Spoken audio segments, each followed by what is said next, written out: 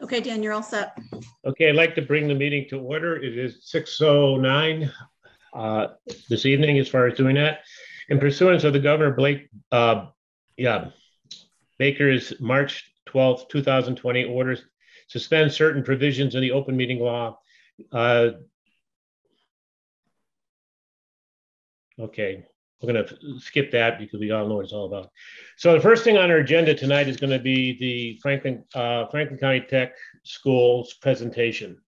So with that, not further ado, I would like to have Rick start the presentation, and we'll be all ears.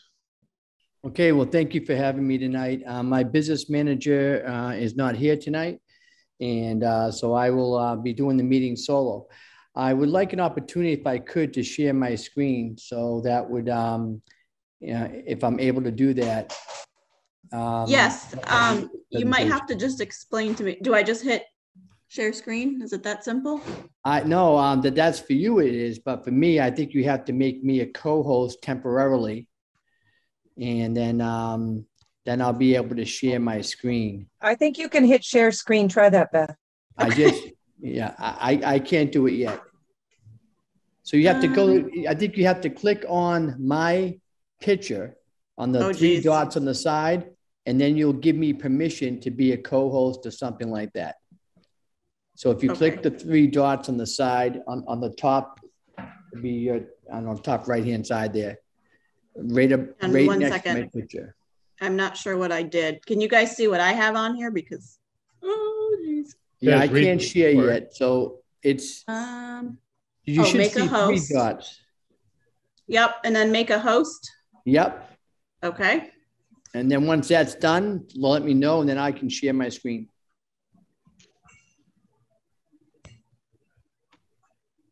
It says host next to your name. So I got it. I now I can share my screen. Okay.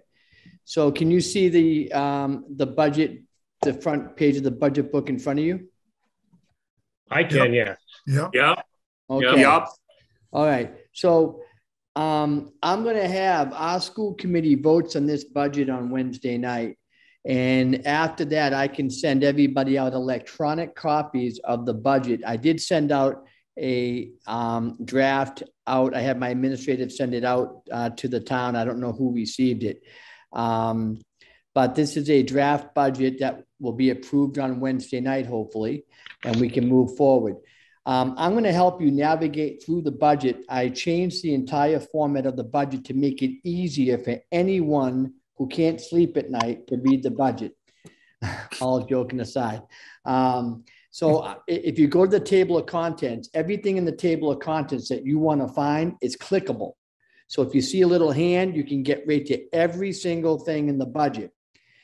And now the main part of the budget is on page 9 called Uses and Sources of Funding. So I just click that on, it gets me to page 9.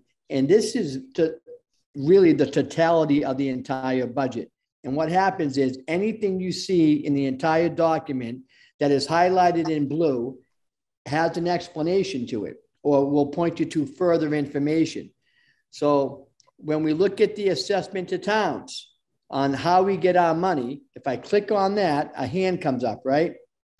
Well, that will take you directly to the explanation assessment to towns, right? And so that will get you an understanding on what our assessment's been. Basically, what we're going to have is an overall 1.2% increase to the towns. We had, because of COVID-19, we had an excess of $111,000 and then some, because at a vocational technical school, we did not use all the supplies, materials, and stock associated with the curriculum, because we had students, we had half the group in one day and the other half in the next. So over the last year or so, we accumulated some above the cap of 5%. So we're going to give that money back to the towns in the proportion. I'll show you where that actually is. If I go down here to the E&D credit and I click that on, right, it explains a little bit more about where we're at with the E&D. right? So that this is, if you want to read that short paragraph right here, that will kind of give you an idea on that particular line item.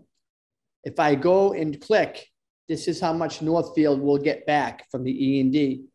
So if we go down to Northfield right here, you click it, you're going to go over, you'll get back about 5,667. That's a reduction in your assessment, which kind of knocks us down to an overall assessment for all our towns at 1.2%. So I go back over here. This gets me back to the explanation, and then I'll get back to the top. So when I get back to the sources of funding, this is how we get our money, the assessment to the towns. Of course, we have to do the same thing with the capital assessment and debt service. And that's the old windows and doors project we did from like 6-7 years ago. And then the chapter 70 money. As you notice, there's a significant increase in chapter 70. That's a pretty significant increase from one year to the next. A lot of that had to do with increased enrollment, because if you have an increased enrollment, you're going to get a little more money coming in, and the Student Opportunity Act. So the other thing is, when I look at where I got that money from, the $5,470,850, and the next line, regional transportation reimbursement at $765,000, I click on the cherry sheet. So you can do this too when you get our budget book, and it will show you that same 5.4 and 7.65. I wanted this budget book to be so transparent that anyone can look on and find any school they want, find out how they got their money.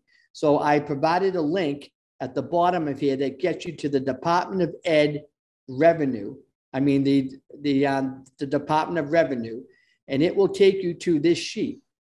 If you wanted to scroll for Pioneer or Mohawk or Franklin County Tech, you scroll down here to Franklin County Tech, you click it on, you press submit, and look at that number. The same number I just had in my 5470865, and the same with the regional transportation. So now you know exactly where the dollars came from. And that's an important transparency that we didn't have in past budgets. And so we worked a little harder this year to make sure we could include it. So I go back to the main sheet here, and now we go down to non-member towns. We have about 33 plus kids. They have to pay substantially more to come here. So that totaled about $650,000. Tuition from our prep, that's our self-contained shop type of program for kids that tuition in from out of district. These kids have significant learning disabilities, and they're in district and out of district. We couldn't take any money from them this year because they had declining enrollment. Again, like everything in the budget that's highlighted in blue, if you wanted that explanation, you just click it on and it will take you right to that explanation about the reduced number of students and staff. So I go right back here, and I'm right back to the tuition. And the other revenues is like surplus equipment, we auction off something, Medicaid reimbursements and things like that. And you can see our excess and deficiency number here was 0.87% above the 5% cap, which is the reason why Northfield is receiving a reduction in their assessment by more than $5,500. So that's about a $14,358,000 money that we receive. How we use that money? Well, if you can imagine, if your enrollment goes up, so is your instructional services. So here's the instructional services line item. We bumped up from just a few years ago at 5.8 million to 7.2 million. And that's important to note.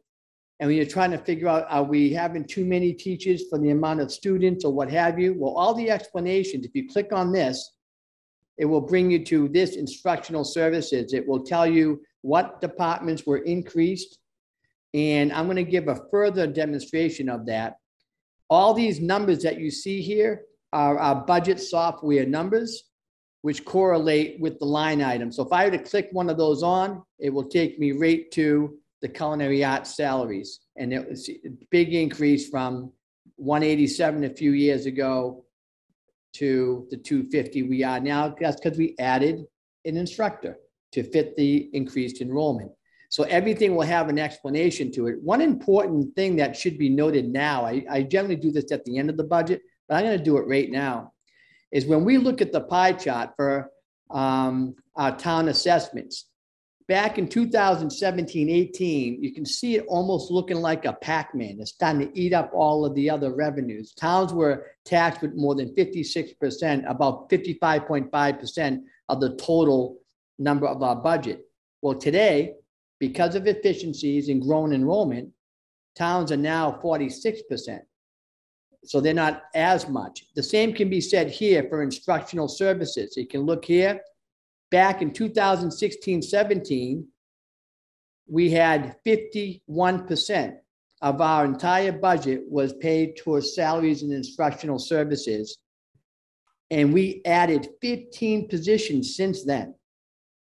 And we actually have a little less than our total. It's only 50% of our total budget, 50.36. So we have to do these calculations to ensure we're being efficient. When we hire staff on, we need to meet the demands that are associated with that. So when I go back to the top, go back to the uses of funding here, that will explain that. So student services is your special education area, pupil transportation. We're budgeted right around here. And as many of you are aware, we have 561 square miles of territory, which is by far the largest geographical regional school district in the state.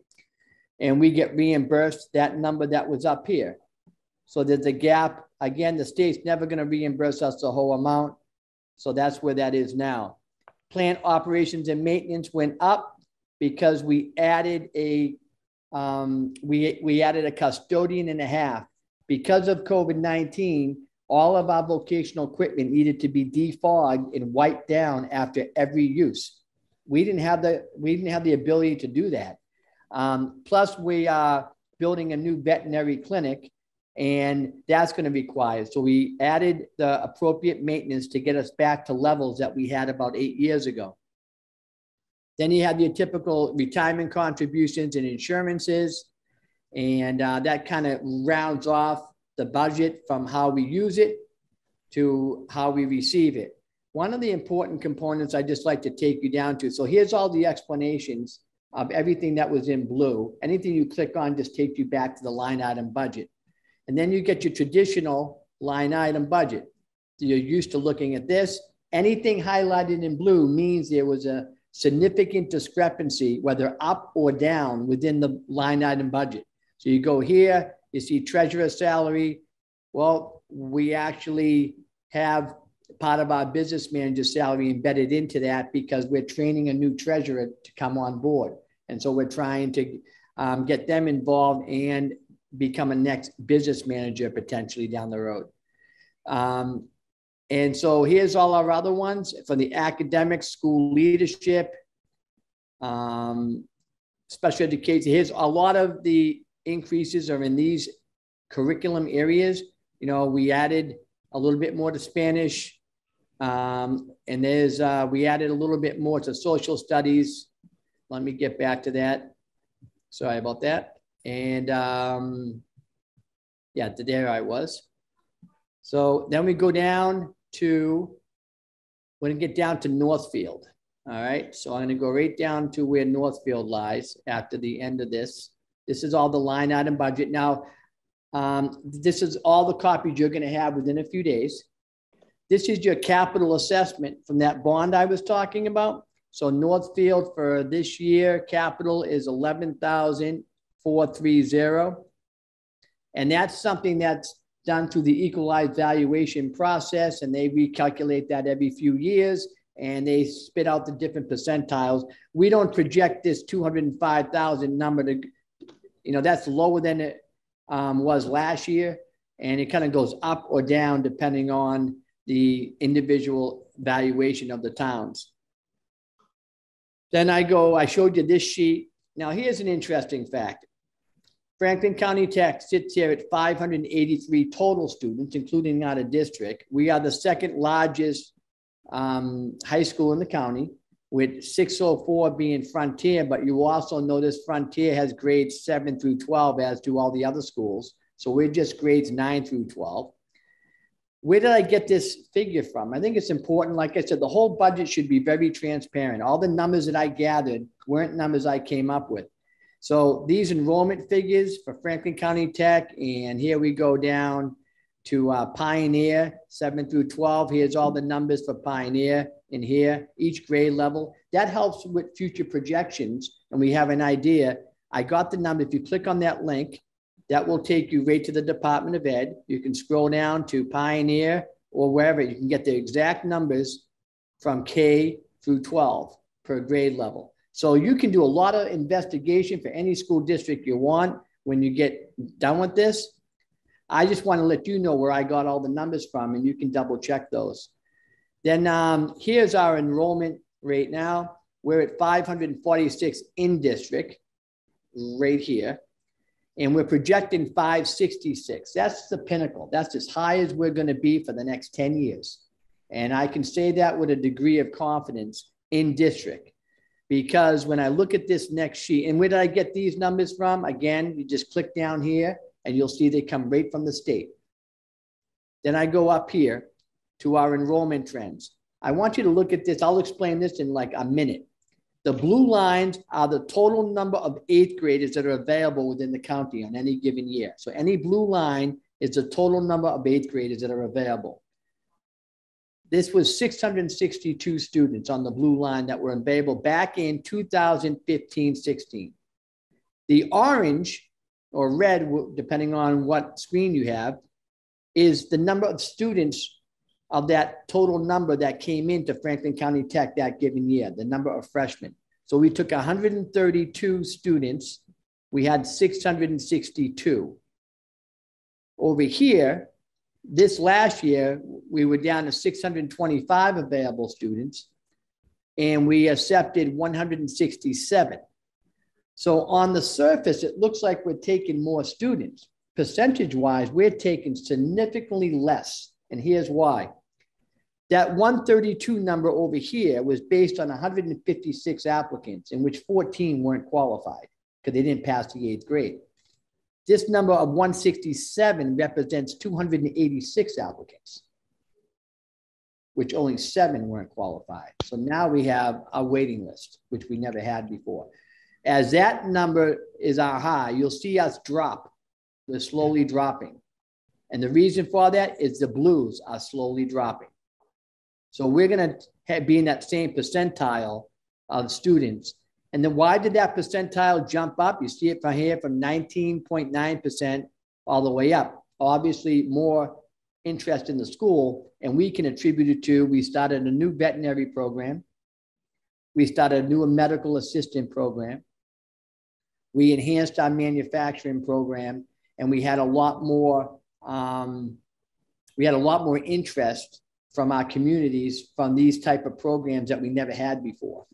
So I think that really contributed to it. And as you can see, our enrollment will start to decline. Now, that doesn't mean your enrollment will always decline. It depends year to year. So here's the way it looks for well, this is our special education population. We continue to be the highest in the entire county with all the other high schools. This is just grades 9 through 12, by the way, this data. So you'll see some of these numbers are much higher in some of the other schools, but that's K through 12. We're 9 through 12, so we compared the same 9 through 12. If you wanted to find out how to get that information, you just click here. When I go to Northfield, here's the Northfield enrollment trends. Last year I came here and I predicted that you would have about 29 students. You ended up with 28 for this current year. So there's your 28 students. That was an increase of 1. So your assessment went up mildly. We are predicting here, we have 9 12th graders that will be graduating. Currently, we have 18 applicants. If all 18 got in, which I don't believe usually happens, we take about 88%. At the worst case that I can see right now, that would drop, if you subtract the 9 from the 28, that leaves us with about, you know, we have 29, it says down here. That's because one kid came in after October 1. So the numbers you see here are our October 1 numbers, and the ones down here are the ones who are currently in the building. All right. So we have 29 currently in the building. So if we subtracted the 9 that are graduating, that would leave that number down to 20 for Northfield. If we add the 18 applicants, that would come up to 38 for next year. And that would be in the vicinity. We used to be there, what, 5-6 years ago? We had 42, 39, 35. So we're either going to be 39, 40 or 33, 34. We'll be anywhere between like 32 to 40 when it's all said and done. I try to take a higher estimate here for next year. Our per pupil expenditures, I can get to that in a second.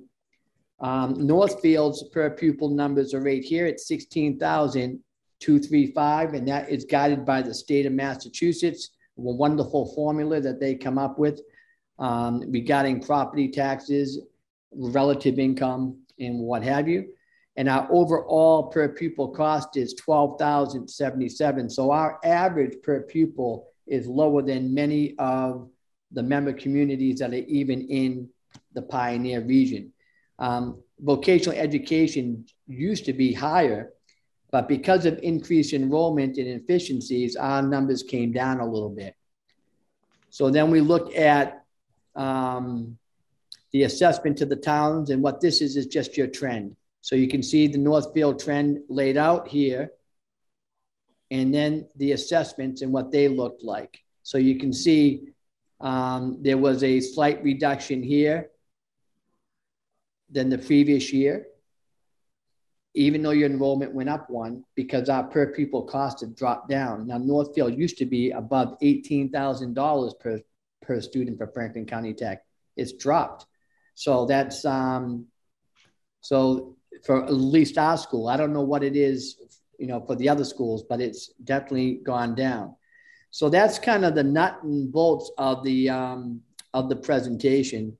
I can certainly go back there and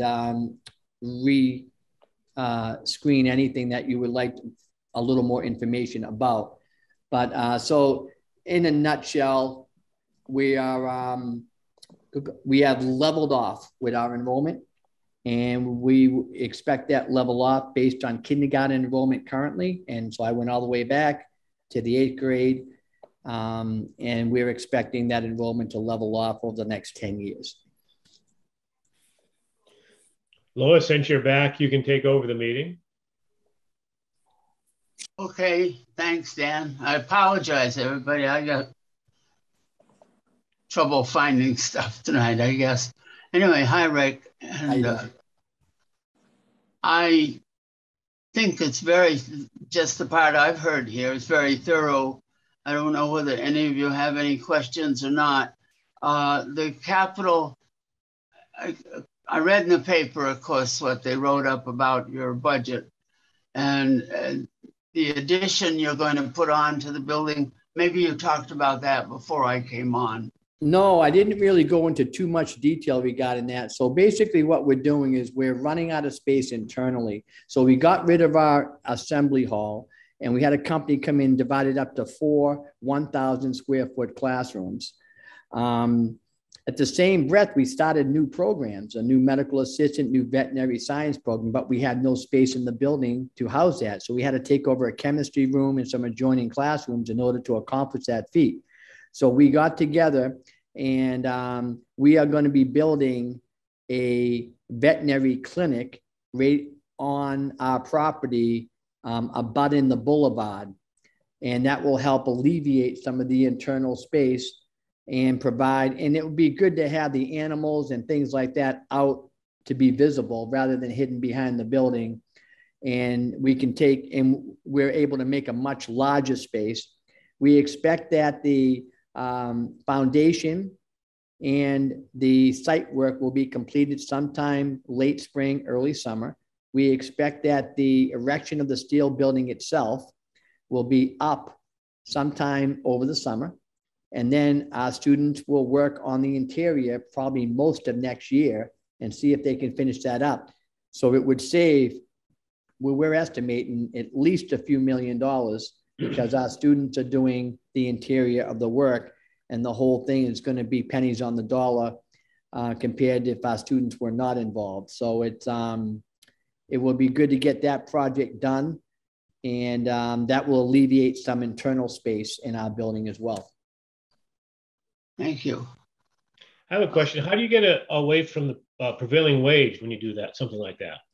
Well, there is a, as long as your building is, your raw materials fall under $150,000, right? So there is one element. Then there are two other elements. We went through the state with our attorney and with theirs to make sure before we went down that road. And there's another clause in there around vocational education students doing work as well. So they went through the whole 9 yards. I'm not the expert on that. That would be more my business manager. But we had numerous things before we went down that route. And we found out, like, for instance, an OPM. Well, that clock starts at something north of $500,000 of raw materials. Well, we were significantly below that. Square footage, you know, that clock ticks around 5,000. We're going to be much smaller than that. So those kind of things. Okay. I don't know if all of you saw your material today. That I received the budget, all the charts he was talking about, and sent it out to everybody. So you should all have your copies of that. Right. Yeah, the other thing about that is, and Lois, I don't think you were here at the beginning of the meeting. We're going to be voting on that at our school committee on Wednesday night. So it will actually be a live document after Wednesday. Yes. Okay. So we should wait on that till after Wednesday to look at it completely. That would be fine. Yeah. Because right now it's just in a draft form. Yeah. Okay. But that, it's exactly as will be presented to your committee Wednesday night then. Yes. Yep. Yeah. Exactly. Yep. Okay. All right. Now you started the nursing program a couple of years ago, right? Well, actually, we started the veterinary program about 2.5 years ago, and now just the beginning of this year, we started medical assistant program, and we have the health program, the health technology, which is a certified nurse and assistant track. Medical assistant is a certified medical assistant track, an entirely different track. And that was just because of the interest that was in the area. It was pretty significant, as you can be aware of, with the shortage in hospitals and things like that. So it's more on the pre-nursing track than it is on the certified assistant track. I see. Okay. Well, I think you're doing a great job of responding to the needs of the community, and that's what it's all about, really. I mean, you had machinery donated a few years back, didn't you, by some of our manufacturing companies to be sure they had up-to-date machines to work on. And I think you had told us that you had a lot of requests for this veterinary program now. Yeah, and it's fully enrolled, which is refreshing to hear. I think that's extremely good. And the other thing is that, you know, we keep going out to the schools and what have you, and we're strong believers that the, vocational technical education isn't for every student. There are some students that will benefit much better. I would say even a majority of students benefit better by staying at their high school. So, you know, I'm working with the state now to try to bridge the gap that those students that feel though they, you know, at the end of high school, they're saying, well, I may not want to go on to college and I may want to get a trade. So we're working with the state to develop what we call an after dark program, where students who make that last minute decision could get extra training, you know, outside, like, you know, from like 3 o'clock on at Franklin County Tech at no cost. So we're trying to figure all that stuff out to try to help out our area schools as well. Good, sounds good. Because the area schools are all complaining about a decline in enrollment. Right. But this is, you're responding to the need that's in this area. Well, the industry has driven it. I think that's what happened. It was the change in industry demand has really, we have 50% of all of our seniors out on paid co-op. So they're actually getting paid every other week by their employer during the school day on a paid supervised co-op. And I think that's an important distinction as far as the type of students that want to go to Franklin County Tech are going to exhibit a different profile than the ones that do not. But we want to try to develop more programming to support our neighboring communities so that students don't feel like they have to go to tech just because they're interested in something, and they could get all their education at their school. And then if they want to develop a trade, we may have that pathway. So we're trying to work on all those avenues as well. Yeah, and what I see too is that you're training your students for the jobs that may be available in this area.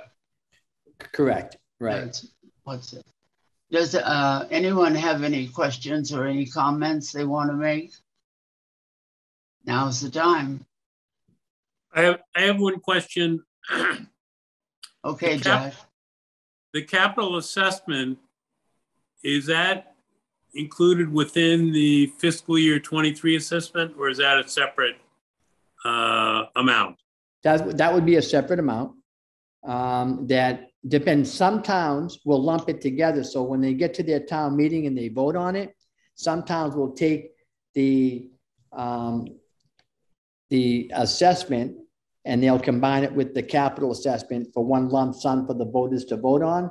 Other towns divide those out. So we leave it like that for the towns to make their own options. Okay, thank you. Yep. Anybody else? Any comments? Very good presentation. Appreciate that. Well, thank you. Yeah, I just want to say, I've been listening to this for over 20 years, and you guys are so professional, and I thank you so much for that. Well, thank you very much. It's a team process, obviously.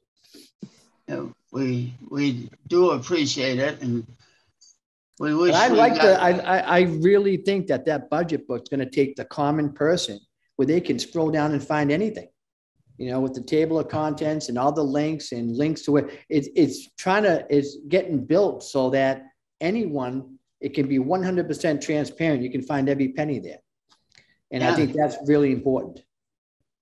Very good. Sue, did you have a question? No. Oh, okay. Excellent presentation, that's all. Yeah, excellent. Thank you very much, Rick. Thank you. Have a good night. Thank you. Yep. Would you possibly be at town meeting to answer questions? Yes, I usually am, or Russ, my business manager, because what happens a lot of the time with the number of towns, everyone seems to have their town meeting on the same day. So Russ and I are going to different spots. So, and there have been times I've had 3 in the same time frame and I had to send somebody else. So it depends on how many they are. Okay, that's understandable. You can't be every place.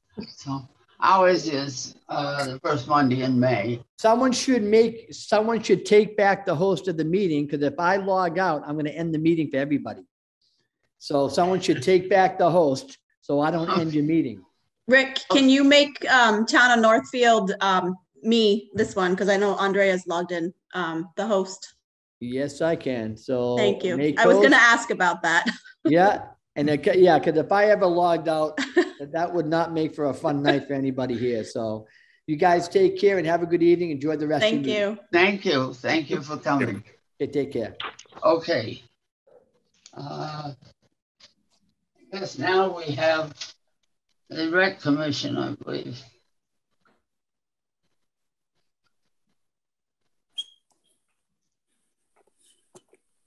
Yeah. Do we have someone from the Rec Commission? Casey. Okay. Joe's here too, I believe. He's muted though. Okay. So, Hear me now? Joe, you're from the Rec Commission. Stacy, are you from the Rec Commission as well? I'm also on the Rec Commission, yes. Okay, two of you from the Rec Commission. Okay. What we, as you've probably gathered by now, we don't make any you both haven't been before us before. So I'll just tell you, we don't make a decision tonight. We have to get all our requests for capital plans and operating budgets, and then later see how much money we do have available and allocate that according to the best of our ability. So what we look for when you're presenting a budget like this is any changes in your budget, and particularly, you know, any increases or decreases. And I think the Rec Commission ended up with the same total amount, but you made changes as to allocating that money. Am I right? Yeah. Okay, do you want to explain to us why you made these changes? We've all got a copy of your budget. Recently, in the last MyRec software program we were using for registration, that increased a lot of our budget in the purchase or supplies account. And we decided that to allot more hourly wage per our program director, and shifted the money around, just like as you said, to keep it level. I hope I'm coming through okay. Yeah. All right, that would be program. All right, the first two lines then, that is. Right? And then you get down to purchase services. You drop that by $500. Yeah. What does that represent?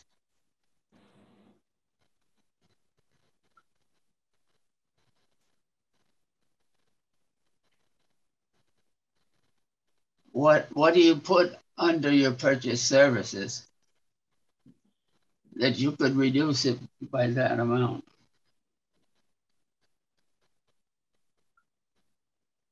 Joe? Hear me, Lois? No, I'm not. Oh, must be Stacy talking. Can you hear us, Stacy? I can hear you guys. Joe, you're coming in pretty, it's not coming through very well, I don't think. If you're talking now, we're not hearing it, Joe. So Stacy, since you can hear us as far as doing that, the purchases, what does the decrease by $500 mean? Oh, I wish I could say for sure. I'm still new in the Rec Commission, so Okay. I'm still learning some of my stuff here. I think he's muted, maybe. If you would like, I could try calling Joe on the phone and getting the answer that way. Sure. Okay, hang on.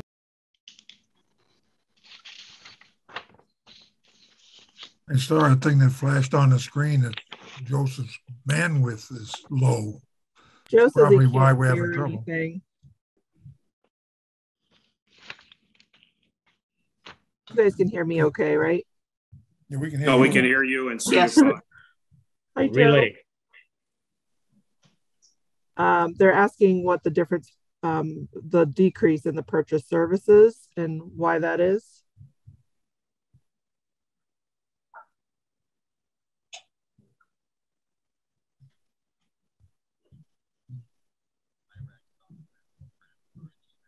Okay, hang on.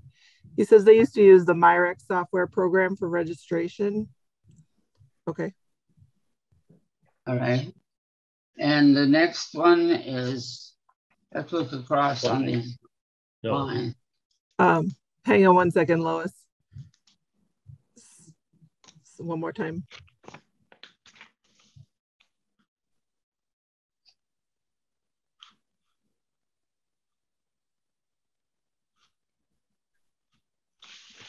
They said they reduced it because they wanted to allot more hours to the program director position.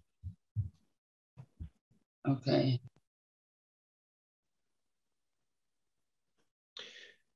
All right. Tell Joe his muted button is on, for one.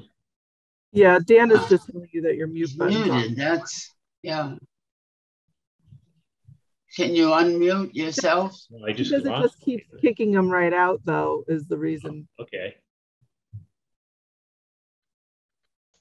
If he's trying to do too much bandwidth by mute and video, he should turn his video off and then he might be heard. That's the same problem I have. Turn your video off. Did you hear that, Joe? The suggestion to shut your video off and just do your voice, and that might work better. If his bandwidth is a problem, do audio, not visual. Okay. Can you guys hear me? Yes, we can hear you. Yes. Okay, I'll hang up with you. Yeah, bye-bye. Right. Good idea, Stacy. I did do a meeting with AgCom that way, so. Okay. All right, Joe, do you have anything else you want to tell us about your budget request? What happened? Looks like he's kicked out, I think. I don't know if you can hear me. I'm could you explain to them about the groundskeeping? Yeah, he's asking me to explain you about the groundskeeping and why that's up. So I can talk to that. There was somebody who was doing the groundskeeping for quite a number of years. It was actually a parent of someone. And so it was done pretty much at a pretty reduced cost. I have reworked the specification and I'm putting out a request for quotes. And just based on my multiplication of the number of weeks and a slight, not even that much of an increase in the cost of that. So it's like 30 weeks at about $250 a week. We were paying $225. That's going to actually come to $7,500. So I had increased it to $7,000. I'm hoping that hopefully will be enough with the number of weeks that have to be done. And maybe we won't have 250. Maybe we'll still get someone in at 225. But that amount was quite low, hadn't changed in years. And I think that the reason it hadn't changed is because the person doing it was kind of doing it under market value for a number of years. And now that we're going to go to somebody new, that's probably not going to cover it. So my best guess right now is that $7,000 figure. I should have a real number in a matter of a few weeks because I'm soliciting quotes now. I've done a scope of work and I'm soliciting quotes at this time. Okay, thank you. Anybody, any questions on that part of it, on the maintenance of the field? Nope, okay. I understand it completely. I don't see any capital requests for the Rec Commission. Am I correct that you did not have any? I didn't receive one. Right, okay. Is he trying to speak to us or not? He's muted. That's showing up as that he's muted as far as I'm concerned. You guys are coming through better now. You are too. Can you hear me now? Yes. Yes, we can. Okay, great. I didn't catch much of what was heard, but I got brief tail ends of each conversation. We kept our budget level. We made an adjustment for the athletic fields supplies account. I think Stacy was able to transmit the change of hours from the program director from our old software. So we made a couple adjustments on a few other accounts to bring that balance up. But we got the note that stated you guys wanted a level budget. So we just tried to keep it level, but allocated funds to different accounts. Yes. Okay. But I wanted to ask a question in regards to the athletic fields. Now that the bid is being put out, is the town responsible for the oversight on the grounds now, or is that still going to remain something the Recreation Commission has to do? No, you guys can still oversee it. I was just soliciting the quote. The Rec Commission is the town, is representing the town in that capacity. Yes, it'll still be the Rec Commission.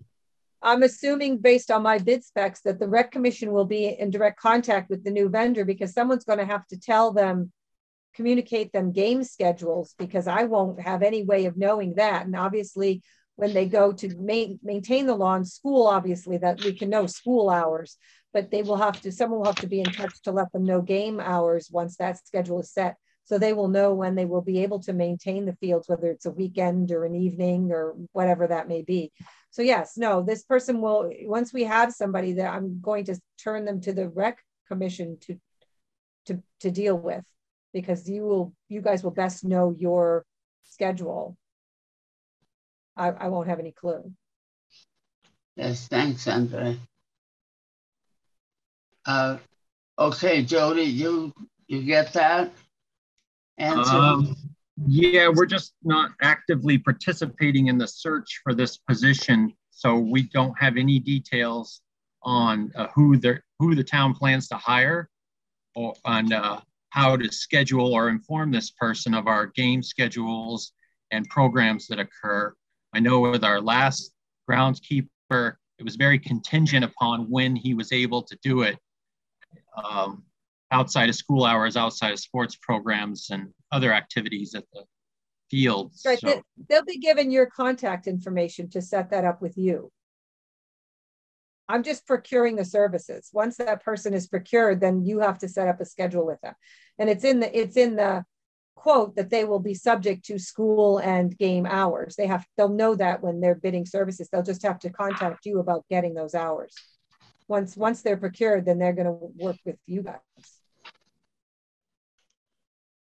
And they have to follow, Joe, they have to follow legal procedures as far as advertising and hiring and interviewing and that sort of thing. But as Andrea said, then it's turned over to you people. She'll give you the information when it's ready. We're not going to be a part of the hiring process, so that we can sort of inquire with the potential bidders of how well their communication will be open and available to us, because we sort of hold our that's part of the spec outside of like normal business hours. So if someone only holds communications during only business hours, and we got to contact them on a Saturday because the field has 4 inches of grass and it hasn't been cut, I'd like to develop the relationship with whoever it is, and I think our commission would like to as well, to have a good open form of back and forth chit chat. Well, you'll have the ability to communicate with them when we have the procurement done, because I've done this for a rec before, 2 fields in Buckland, the ball field and the whole recreation area. They don't necessarily they don't come necessarily during business hours. They might do a weekend. They might do a late afternoon. They might do it 5 in the morning before school starts. Really, as long as they do it once a week and keep the field in shape, we don't really care when they do it. What they'll just need from you guys is the schedule. School hours are pretty much set. No one knows the game schedule yet. There's nothing much you can tell them until you guys set the game schedules, and then that will be forwarded to them. If they don't perform, then you will have a contact person for that company, no different than at any other time, where you will contact them and say, hey, the fields aren't getting done. If they don't do them regularly, or if there's enough trouble, we terminate their service for failure to meet the bid. But that's the case no matter what. So it's you'll be the ones with the relationship with them, and if they don't work out, then you terminate them. But it's just a question of writing a spec, and because it's under 10,000, I have to contract at least 3 vendors to get quotes based on a consistent spec. They all have to respond to the same spec. And I spoke to the school, And I spoke to the previous vendor to get a sense of what they were doing so that I could write a spec, because it only makes sense to write a spec based on what the people, what they're doing. So I took what he was doing, took notes from him, wrote up a spec, and that's what we're going to ask people to bid on, to give us a number on. But we have to give them the same thing so they can all give us the same answer, or an answer on the same criteria. That's what the bid spec is. Stacy, did you want to say something? Not particularly. Okay. I'm sort of moral support and here for learning. Okay. All right, Joe, that answer your question? Yeah, I understand the legal procedure that we have to adhere to, but as far as the quality of control that we're going to have over this is going to be cumbersome. Historically, the Recreation Commission has put out the bid for contractors to do the job. As you can see, the school couldn't do it in the past. I don't know if you remember that, Lois. They turned over those athletic accounts to the Recreation Commission because those were just supposed to be for athletic fields. But no one could consistently keep maintaining the property as much as the parents that we could find in our local community who could be there, you know, within a very short distance and have a regular presence. So as now if we go commercially with the legal proceedings, we're going to get caught in a sort of a trap, I feel, that if we're not satisfied with the level of service, we have to go through the whole process of putting out a bid again like that, versus where we find someone we know is going to work based on the input we can put into the employees we search for. Not necessarily just the legal things, I guess. It was a parent, but the parent had a landscaping company. That's a fluke.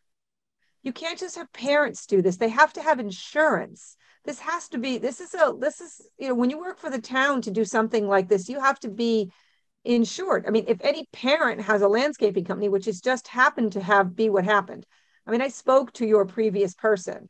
They didn't really bid on anything. They kind of started doing it because there wasn't anybody, but they happened to be a landscaper. So they had the equipment and lived close enough that they were able to do it. It wasn't really procured. It was sort of a fluke, and they did it for a number of years, and they really just aren't interested in continuing it anymore. But we still have to find somebody who has the ability to do it, but also the proper insurance. I mean, the town can't just have a neighbor do this. There's a liability issue here. We were lucky enough, I agree with you in the past, to have a parent who happened to live close enough and who happened to actually have a landscaping business. Total fluke. But that's not how this normally works. And I don't, from my understanding from him, he was not procured by anybody in particular. He sort of fell into it. And I do know the last I had heard, there was a procurement where they tried to procure way back when Brian was here. Of course, now you're talking 6 or 7 years ago. And that's how this whole thing ended up becoming the town taking it over versus the school. I don't know what happened in between that. This parent has only been doing it, I don't think has been doing it that whole time. So I don't know what happened 3 or 4 years prior to this parent. But it's not a question of just seeing who wants to do it and they can come down with their local tractor on Saturday afternoon and do it. We can't do that. That's not legal.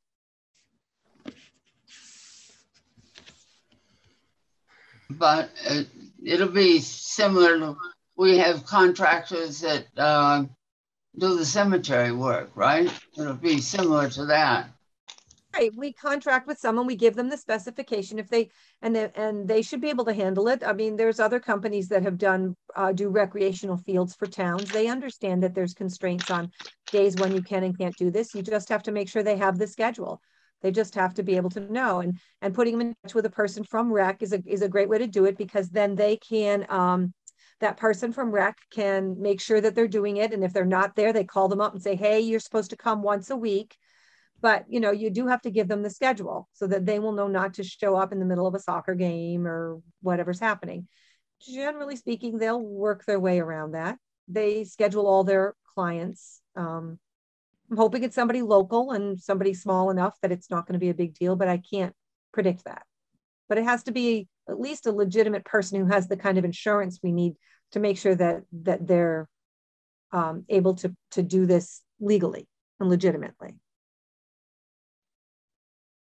Lois, I just wanted to introduce you to Amy Neal. She's our new director. Yes, hi. Hello. You'll be handling the summer programs and all the other programs too. You want to make any comments? This is the time. I think I just hopped on at the perfect time because I was trying to sort out the bidding of the lawn care and how that works. So I'm just gonna listen right now. Okay. Right. I was just telling him I made a spec, which I had to kind of talk to your previous person and ask them, what do you do? Because that's the only way to write a spec for what that's to be done is to find out what is being done. And then because it's under 10,000 that we're expecting, I could come back higher. We have to wait and see. It was a parent who lived nearby who happened to own a landscaping company. Great combination, perfect combination. However, we don't anticipate that that'll probably be the case again. But we have to go with a legitimate somebody who has insurance to do this kind of work for the town.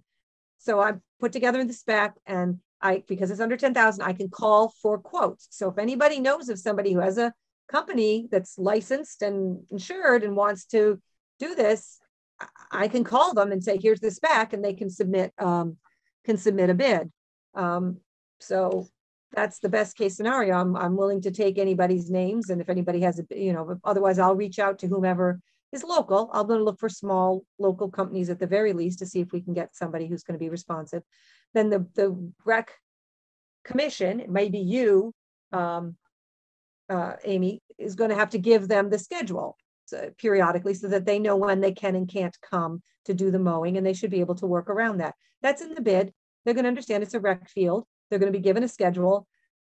The idea is they're going to do approximately 30 mowings between April and the end of October, once a week. And if you need more mowings, they have to give a per mowing cost that you could call them at the last minute and say, oh my gosh, it's been a horrible week. And that turns out we need a second mowing this week. We're not anticipating that. And that then they would be able to come for a set predetermined number should you choose to call them for that. So that's, kind of how the process works. And so once we get those quotes together, you compare them, and assuming everybody's responsive and provides that their paperwork, you usually go with the lowest quote.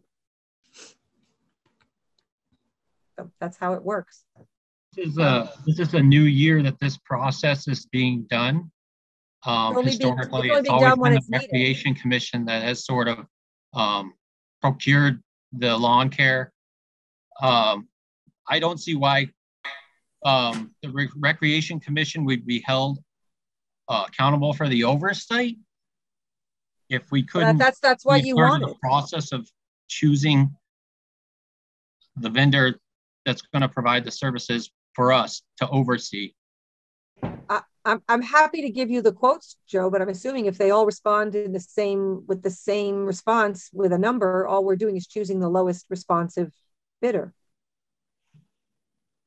Yeah, I think it'd be good for us to be a part of that decision-making process, just being the first year that this is changing from us doing it to the town taking over and making it a legal precedence.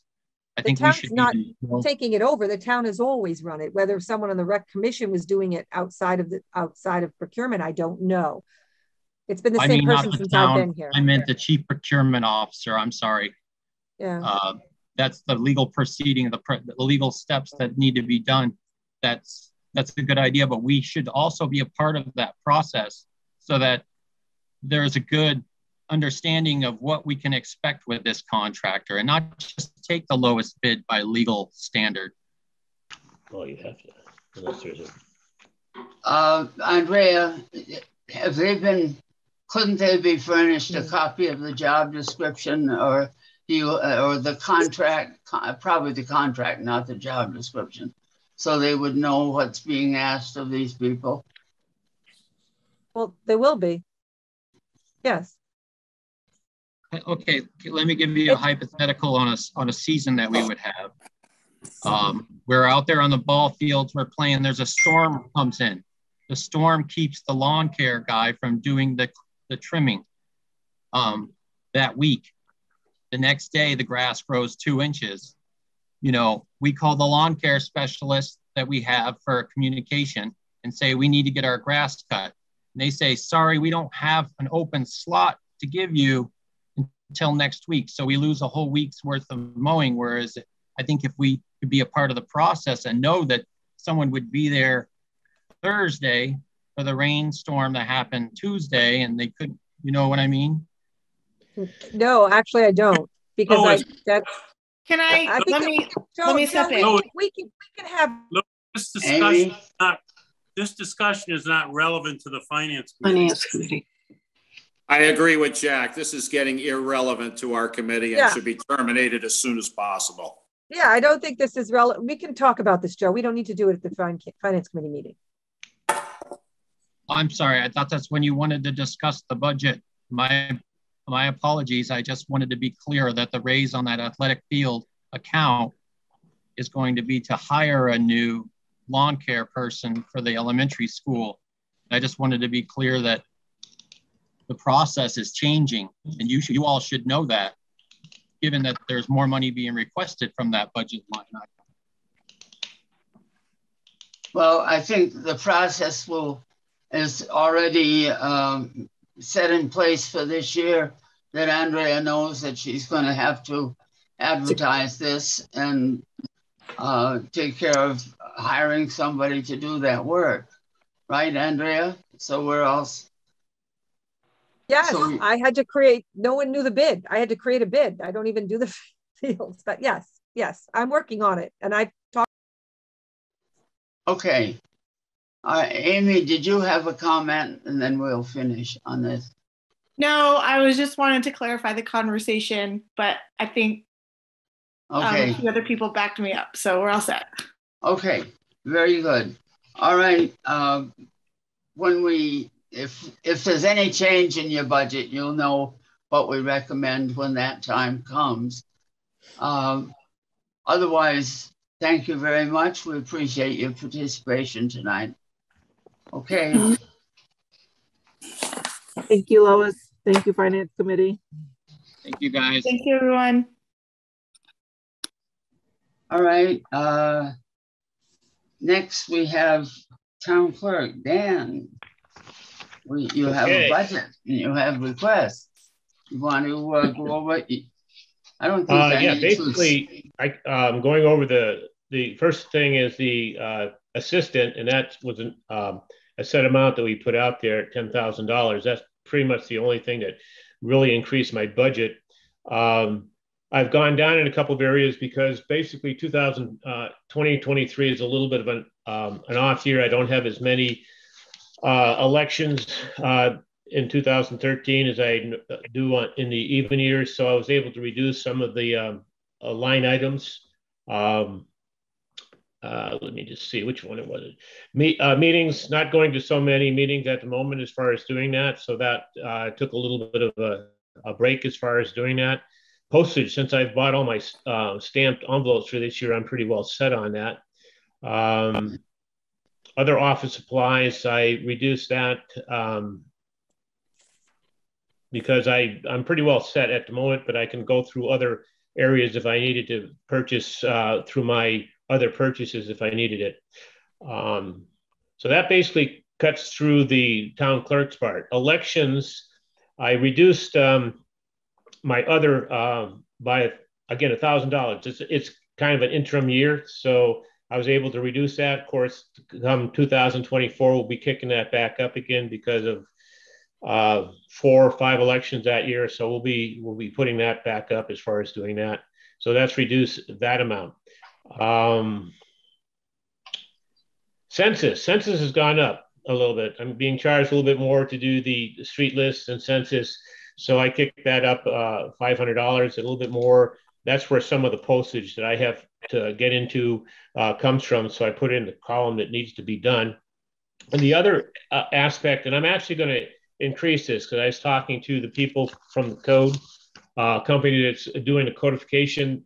They're chomping at the bit to get ready. I just have to get the okay from the Attorney General on all the things that were passed in the the special town meeting. Once that is set, we still have some money in that fund. It doesn't show here, but we will be having to have a funds situated for that if we have increase or changes in the bylaws that they have to look at and codify. And that number basically this year will be a little higher because we've had, what's going to happen is the general bylaws that we passed probably won't go into effect until after July 1st. And that's when I would be paying the code company to be able to put those in the code. So that's why it's up a little. After that, it will probably level off at about $1,500 per year because they have to maintain, they'll be maintaining the website, basically making sure it's up to date as far as doing it. Everything will be there and maintained. And if we change any bylaws, it would come out of that fund, which means that some years it may not be used, and some years it will be used exclusively to upgrade the bylaws. So this year, knowing that we're going to be increasing it, I'm taking that and increasing it from $1,500 to $2,000. Any questions? Yeah. So that money is, that money is in an account we appropriated. No, this is different. This is entirely different. We appropriated money to start the process to get the company going and getting that. Once this is done, once we have codified and once we have this, it would be an ongoing fee that we would have to maintain the codes yearly and to update and that. We will be getting 5 hard copies. We may not need 5 hard copies. I'm thinking myself, the building inspector, the planning board, the selectmen, and then that gives me a spare one. And those have to be maintained. If they change anything in it, then physically the town clerk has to take out the old pages, put in the new pages as far as doing that. So if we find that we can do it digitally, then we'll reduce those and we'll have everything on the computer or on the town website. Okay. All right. So it's maintenance from after this. Yes, maintain. Yeah, we're maintaining the, yes. Okay. Any questions? Any comments? Anything anybody wants to ask about? One thing I want to bring you up to date, we're still working on the assistant as far as doing it. We fill out our surveys and we're ready to, I guess, we're ready to publish. Is that, Andrea, is that what we're thinking about doing here soon? Yes, we just classified the job. The selectmen will approve it tomorrow night at their meeting. And then with that classification in place, we can advertise. Okay, so the only thing that I was concerned with the classification, will the classification put this person into a different cost, or is $10,000 do you think is enough? Because what will happen? Yeah. Go ahead. I'm doing that work. I was doing that work today, actually, just before we speak. I'm trying to. Okay.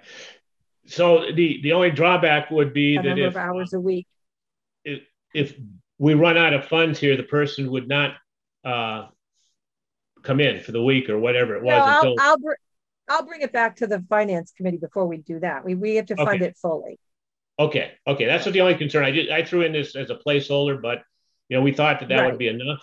I think we just classified the person last week, so okay. Yeah, I know. Select board approve it tomorrow night. So that may fluctuate somewhat. That $10,000. That's the only thing I can think. Okay. Okay. Next is the capital request that you have, and you spoke to us a while back here in another meeting, but I want to go over that tonight. Well, let me explain how this came about, really, as far as doing that.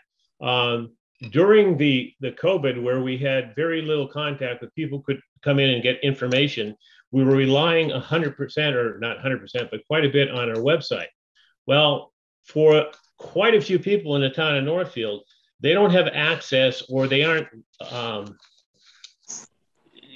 don't have the expertise to go onto our website and get all the information. So I would get half a dozen or a dozen calls a day saying, "Hey, what are the meetings this week and what's happening?" Either they can still come down, go into the back hallway and check that out. So and or just trying to get out there the information to people. Now, and I was getting calls from a bunch of people, taxpayers in the town, voters in the town, that said, you know, it would be nice if we had some other way of doing it. The newspaper doesn't work. The website, yeah, we go to it occasionally as far as doing that, but we want to be more transparent. We want to see, you know, what's going on as far as doing that. So one of the things that happened that we were able to utilize, I guess the Kiwanis had a movable thing that they came up with for some of the elections, but that has since not been available or can't be used. So during this whole discussion, some of the other boards and committees basically said, you know, especially the senior center was saying, you know, we like to get more information out there. So what came to mind is some type of a message board that we would put out on the sign that would be electronically controlled. And what came to be, I did some research as far as doing that. One of the things that concerned me is, as far as doing that, is does it meet the bylaws? Well, since we are a government organization, we are exempt as far as doing that from having to get any kind of special permit. But the other half of the coin is we're also in a historic district from Moody Center, no, I'm sorry, Moody, yeah. The road up there, Moody Street, Moody to Route 10. So it's basically Main Street. Well, obviously the town hall is on Main Street. So one of our concerns is to try to make this sign presentable as far as doing that and fit within the, so it isn't an eyesore. So some of the things that would be done with this would be the stanchions that hold this sign up would be made out of bricks to mimic what would be on the town hall, or some type of colonial looking sign as far as doing that with stanchions that would mimic anything that would be done in colonial times. So we are concerned with the looks of it and would be working with the Historic Commission to do that. But again, they do have jurisdiction only from Moody to Route 10. So they do have that designation anyway. Okay. So I did get some quotes, and if you saw what was out there as far as doing that, they range from 20,000 to about 30,000. But the thing with this, it does not include the brickwork that we want to do. So I was looking at the size, and I'm thinking the size would be more like 4x5, which would bring it down into $22,000 to $25,000 range as far as that, and be big enough so that people driving by would be able to see it and know what's going on in the town. So they would be able to know, for example, you could put on there, you know, transfer station closed. I get calls every day. Of course, on Fridays, you can't do that. They don't know. Even though basically if it's a snow day, if it's snowing out, they're plowing, they won't open up the transfer station. But still, people need to see something out there. The little border boards, basically, the little fold-up things, they last about 2 years. They get blown over by the wind. They're really not a practical thing as far as doing that, and you can only put one message on them. So the thinking was, let's try to get as much messages out there as we possibly can, so that the town knows what's going on and doesn't have to, you know, be blindsided by anything. And that's why I am pushing this as far as doing that. I noticed, Dan, well, we got this, an estimate from this company that you... Correct. We sent that out. These are the ones that are around here. They have done other signs, other places, but we would do something that would be very simple as far as doing that. Wouldn't be a flashing neon thing. Can't do that. It would be just something to, what's going on Monday the 5th, Monday the 7th, and that sort of thing as far as doing that very quickly. And then when we had special events coming up, like local town meetings, town elections, those would be on there also. Again, that's where I come into play. Basically, it's just to inform the people in the town that, want to be informed. One thing I got out of, can't see it right now, but I think it did not include the electrical hookup for it. That's why I was going to go to a small one, and that would give us probably at least $5,000 to be able to do the electrical and the brick. If again, this was put together, I wouldn't say last minute, but the people that would do this would bring out some ideas and some signs. They actually have a vehicle they go around that has signs in it or on it, and would be able to show what the display would look like. I see. Okay. All right. Anybody have comments and questions? Yes, I just have a question. Dan, you mentioned, so the town, because one of the select board members sent us about concerning the bylaw, and I didn't see where there was an exception for the town on the issue of placing the sign. Under section 8.22, basic requirements, exemptions for not having to require a special permit from the building inspector. Legal notices, identification, information, or direction signs erected by governmental bodies. I would say the town is a governmental body, wouldn't you? Okay, so you say they're exempt. Now, the other issue you said, don't have to have a building permit. That does not say that we don't want the historic commission involved, because again, we're in a historic district. The other thing too is you say it's going to be single face, so obviously there will be the issue of visibility, and the other thing is that, are you concerned about the safety issue of distraction because of the location of the town hall, not far from that intersection where the churches and what's that IGA is?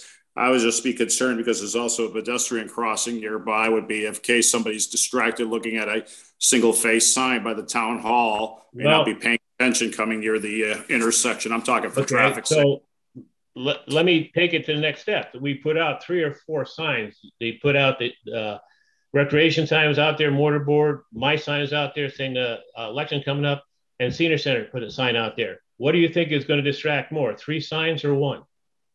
Be perfectly honest with you, I don't even pay attention to them, to be honest with you, because we have so many signs on Main Street. I don't even bother. Plus, I want to drive and be driving a safe manner. Okay, so I'm only, Dan, hang on a second. Hang on. Yeah. I'm just concerned that it could potentially, an electronic board could be a potential distraction depending on how it's placed. I'm talking for a safety issue. We don't know yet how it would be placed or where would it be placed on town hall property. I'm just thinking that's one thing we should also think of. Oh, the thought was as you come into the driveway, okay, it would be angled. If you know where the rock is, there's a rock there, monument. Yes, I'm familiar where it is. We're in that area there on an angle, not straight out, okay, but on an angle, kind of facing diagonally across, say, to Mims, say, okay, somewhat like that. So that basically you would see it more if you turned in, because right now what we're having is a lot of people that are taking advantage of our drop box, and as they come through the drop box, they'll be able to see this very easily. Okay. I was unfamiliar of which angle you would be placing the sign at. Again, and we're going to try to do it as a, basically non-obstructive as possible. Okay. All right. Thank you. Yep. And again, this would be, I'm just bringing this up. This would be going through a process that people would be getting involved in. And some of those people obviously will have to be the Historic Commission. Okay. I noticed that B is on here and hearing this, and she had some concerns about it being in a historic district. B, do you want to comment on this? he says there's an exception for a municipality. So I wondered if you would like to comment. Not necessarily for the historic, but definitely for the building or the planning board. You wouldn't have to have a special permit. Okay. B? So one, I appreciate what Dan is trying to do, which people want outreach and want communication. I think there's a number of different ways of communicating. I don't think we're getting the full use of our website, for example.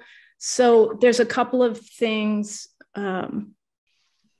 One is from a historic standpoint, you're setting precedent for the sign, regardless of what your status is with the bylaws. Two, it's a lot of money for a sign for people, and you're trying to reach folks who for some reason are not reading the paper, not using the website.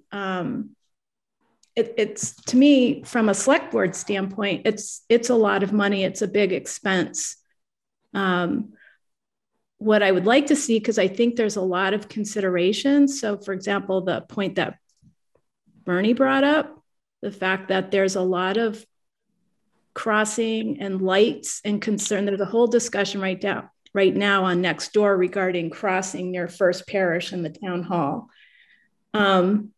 I think what I would like to see is that we do the consulting and then bring a proposal that makes sense, both dollar-wise and meets all the other considerations. I'm not trying to shut your idea down. No, basically, okay. The reason I just want to make that clear. I'm not trying to shut ideas down so much as I think it's helps if we do all the consulting before we bring large dollar amounts to the town meeting. That's and again, from a historical standpoint, we are setting precedents, and we just need to be aware of that. And the district, just for the record, goes from Patchogue Brook to Miller's Brook. So it's actually longer than just what we think of on Main Street. When was that changed? Because that was in 1983. It was from Moody to. That's the designation. I'm sorry. That's the designation in the historic register. I looked up the historic register this past weekend. That's the documentation that's listed on the National Park website. But I think it's only, I think the bylaw controls the. That's what I'm just saying, the historic district, I'm not saying the bylaw. I'm saying the historic district. The historic district bylaw from 1983 says Moody Street to Route 10 only. I don't know. Well, it's listed nationally as Patchogue to Miller's. I understand that. I mean, we're still in. Fine. Like, it doesn't matter. We're talking about this. It's semantic. It's a historic district and it's on the National Register, however short or long it is. So that was Rosa Johnson's project. Yes, and her documentation is still all scanned into the Massachusetts website. So whenever I pull stuff down, I always see her notes. Okay. So again, this was just brought to me by residents as far as that they asked me to try to bring it forward. So to me, I really don't have that much skin in this game as far as doing that. But yeah. I just wanted to make sure that the people that asked me about it knew that I went forward with it. So yeah, and I would be concerned about that as well. I would love to know what their opinion is. Northfield is a huge landmass. And not everybody goes past Main Street. We just had a lot of requests from multiple constituencies.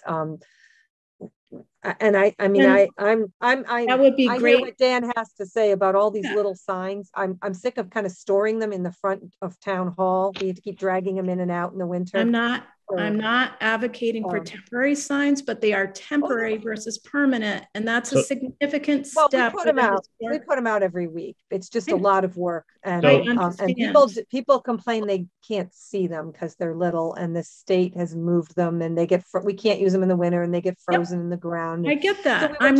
So we were trying to deal with some constituencies who were very concerned about election information, who were very concerned about that not being so visible. There are people, especially the Council on Aging is concerned with a lot of seniors who don't use the website because they don't use the computer. Mm-hmm. So we were just trying to find ways to reach everybody based on requests that we had from multiple committees and residents. I know. And I don't think. Well, if I could just finish, yep. I think this kind of discussion, per the other thing we were talking about with the lawns, really should occur outside the Finance Committee so that we're all up to speed on the various points. And then the committee takes this all under advisement anyway and makes a recommendation, right? From a financial standpoint, the ins and outs of the signage and the communication, to me, should occur outside of this committee. And I'm happy to help. I'm not trying to force work on anybody. I'm not trying to say the idea isn't a good one. I'm just saying that I would rather bring a much more robust proposal forward after hearing about the constituencies and what else we're going to be doing from a communication standpoint. Okay, thank you. In addition to the historic. But thank you, Lois. I appreciate you asking me to comment. My biggest thing is I just want to get the conversation going as far as doing that. If this was fine, but now that we've got the conversation going, it takes it a little bit out of my hands, that's what I like. We can give you a committee if you like. That's all right. All right. All right. So it'll go with our other requests that when we consider allocating our money and whether we're for it or to recommend it or not. So thanks, Dan. No problem. Andrea. Okay. Andrea, I think next we'd like to, you have sent in some more budgets here. And by the way, you said that you don't have anything from the ZBA yet. So you have told them that would be level funded if they don't submit something. That's very typical. Every year it's the same problem in trying to get their budget from them. So, but you've sent in the accountant. I assume now that's a contract with that company. Correct. And he's doing a flat % increase. Yeah. So. Anybody, any questions on that? Nope. I don't think it's much we can. All right. And then the Conservation Commission. Now they have a capital article. They want a computer. But I think we need to have them come in and talk about it. The rest. Reached out to them. I haven't really had much success. Yeah. So I did want to forward it since I had put it in this, put all of the rest of the capital articles here tonight, but I will reach out to them again. Okay. If you can get the chair to come in or someone from representing them come in for next week, we could talk with them. We'll try to do that. Okay. Thank you. And then treasurer and tax collector. Just a little change in the treasurer. Decrease, it looks like.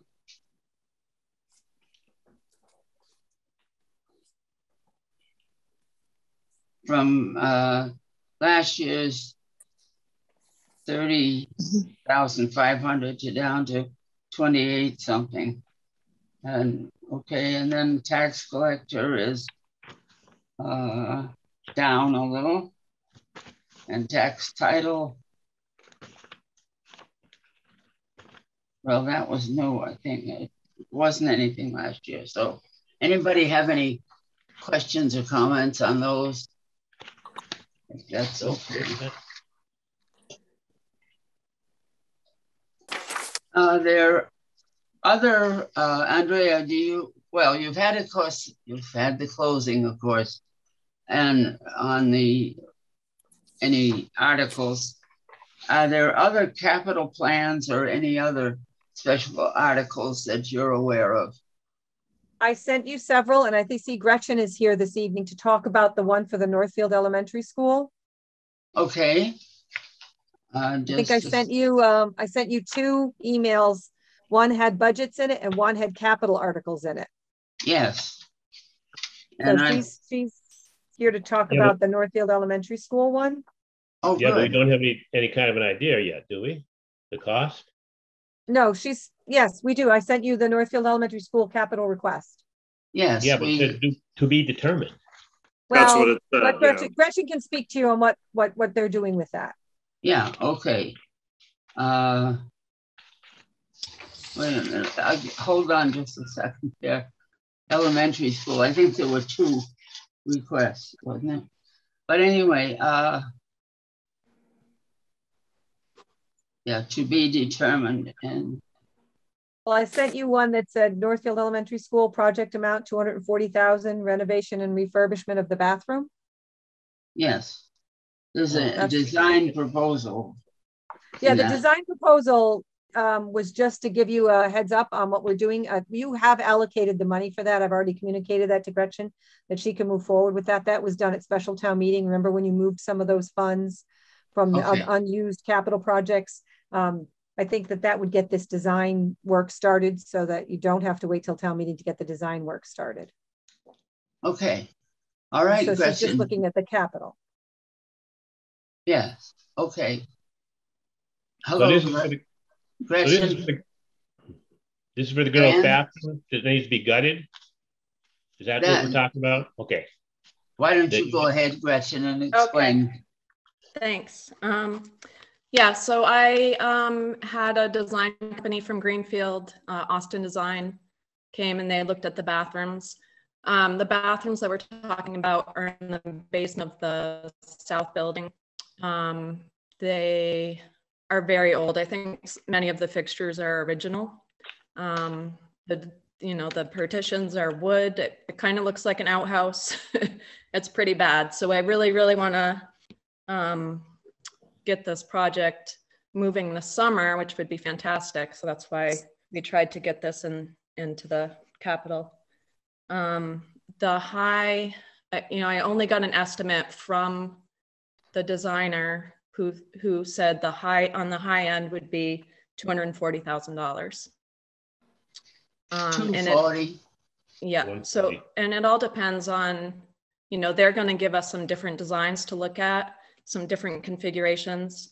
I'm getting a lot of input from the school principal that having big gang bathrooms is not beneficial for elementary schools anymore, because they don't like a bunch of kids congregating in a bathroom. So I think what they're going to want to do is split it up into multiple bathrooms. I see.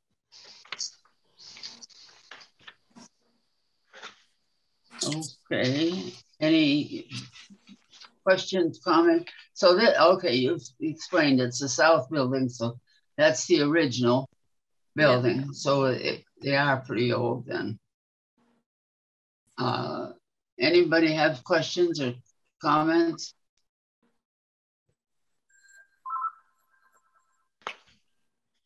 No, if anybody's ever been in the building, that is the older part of the building, and basically it probably hasn't been upgraded since the building has probably been built. So doesn't. Yeah, sounds like it. Does the bathrooms have to be ADA accessible to meet all current standards, I assume? Yes, they do. Yeah. Okay. All right. Yeah, if you've been in these bathrooms, and I'm sure Gretchen can even tell you more, there's all sorts of problems with the piping. They can't even get behind to repair. They're having leaks. They've had to turn some of the sinks and toilets off. If nothing's ADA compliant, it's bad. This bathroom, there's nothing to repair anymore. They've done multiple repairs, everything they can do. It's really a full gut job at this point. Now, I've heard, let's see, the district is getting, isn't it a grant of some sort of funding to assess the 2 buildings that are being used by the district? Elementary school, ours in Bernardston, to assess the buildings and tell what the needs are. There's no money for the work, but have you heard anything from them about that? I could speak to that also. Thank you. That assessment that's of all 3 school buildings. Yes. That is something they were going to use ESSER funds for. And that process is a long process. That'll probably take about 3 years. So we didn't want to wait on these bathrooms to hear what, I mean, we know they need to be redone. Yes. So we didn't want to wait on that, but yeah, that assessment will happen with ESSER funds. Okay, I see. All right, anybody question anything on that? All right,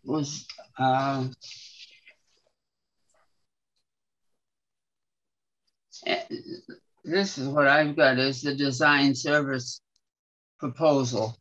That's what you're going by for now then, right? Yes. Okay. Is that the only one you had? There was another. I guess that was it, wasn't it? Yeah, they're all. Yes. That's the only one from the school. Andrea? That's the only one from it's the only one from the school. Yes. Okay. All right. Thank you, Gretchen. Appreciate it. All right. Andrea, I've got some others here.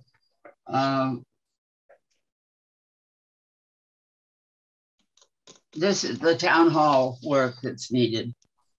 The ADA, yes. American with Disability. It's actually in multiple buildings, town buildings.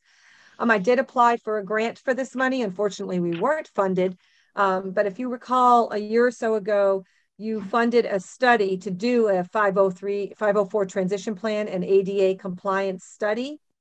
So we had all the buildings looked at, and a whole study was done by a consultant to look at everything from little tiny things all the way up to, larger ADA compliance issues. They noted that bathroom as well, but obviously that's a separate article. But there was a whole group of, I thought we could start with some of the quote unquote low hanging fruit in getting some compliance done in multiple departments and buildings.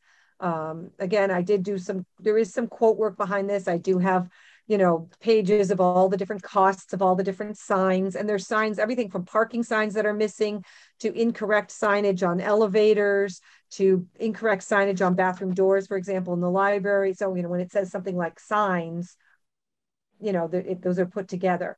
But if you go down the list, I just feel like we have to do something with those back doors to the town hall to get into the building. I think they're too heavy. I think they're difficult. Certainly couldn't navigate them very well with a wheelchair. Oh.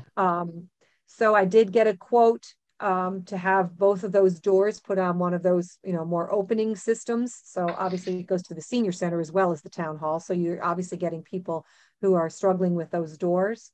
That was the biggest single cost. And then to redo the concrete at the landing, which is also rough and in trouble, distressed, making that entrance to the town hall much more handicapped accessible. Then at the school, if you ever go into the school, you'll notice they have a door into this little tiny space that's their office space, and you're right up against a counter. If you keep going, you go into the principal's office, but that is, you can't even get a wheelchair in that doorway behind that counter. And if you did, you can't get out. The counter is too high. So anybody who has any kind of mobility issues is a very difficult time in that. And that was one of the first things they identified at the school, is actually the secretary's office is right there, actually putting, there's a window there, but it's not a window you can open, making that window space an open space so that it's actually, you can come right up in the hallway to like a counter and an opening window to speak to the secretary without having to try to navigate into that tiny little office space. That's what that third new wall window opening and an access counter, which would be at the height of a wheelchair, at Northfield Elementary School for the office access in the hallway. Because right now the secretary, that whole office is really inaccessible to anybody, even with walkers. You can't turn around in that space. It's this narrow, tiny little space in front of her rather tall desks, which you couldn't see over if you were sitting in a wheelchair. The senior center, when you first go in the senior center on the left, they've actually have to remove that counter. They're working on that now. It's actually at the wrong height. Anybody in a wheelchair would actually hit their head on it. And we need a desk that allows somebody with a wheelchair to go under it. They put their tabs to check in and out now in their new system. The desk they have now is not accessible. It's not, you can't use it like a desk. You pull up next to it. If you're in a wheelchair, you can't even lean forward enough to reach onto the desk. So we need some workspace issues there for computer and handicapped accessibility in the senior center. And then throughout Town Hall and the elementary school, there's missing grab bars, pipe coverings that are supposed to cover the pipes under sinks in both the Town Hall and elementary school, all identified in this report, singly in various places, including even in our bathroom in Town Hall, missing grab bars that make the spaces actually non-ADA compliant.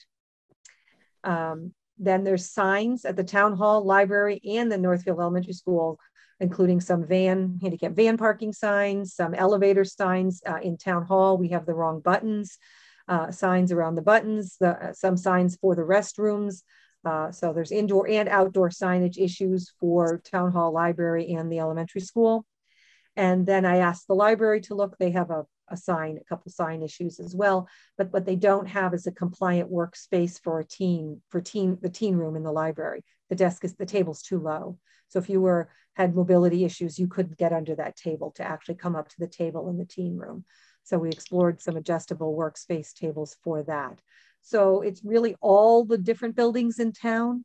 And these are sort of the lowest hanging fruit in terms of not having to do huge, except maybe the school, do huge projects that would change too much structural work, but would make, I think, these for both the children, people with handicap, and with seniors, make some of these spaces a lot more accessible and compliant. So I know it's a hodgepodge of projects there, but that's where that all works up to. Okay. If anyone has any specific questions. Is there any, you've probably looked into this, anything that the maintenance person can do? Well, I mean, they'll be putting all this on. The maintenance person will be installing all of this. And I did talk about doing the back with this concrete pavement landing presumes the cost of the materials. We would be working with the highway department to actually do the work. It would be a lot more expensive if we hired someone to actually rip all that concrete out and replace it. But that's just more the purchase of the materials for doing that pad. But doing the door, those doors are by a vendor. I mean, you have to have them come and install them. And all the rest of the stuff is mostly just physical things that would then have to be, we would then be installing them. Okay.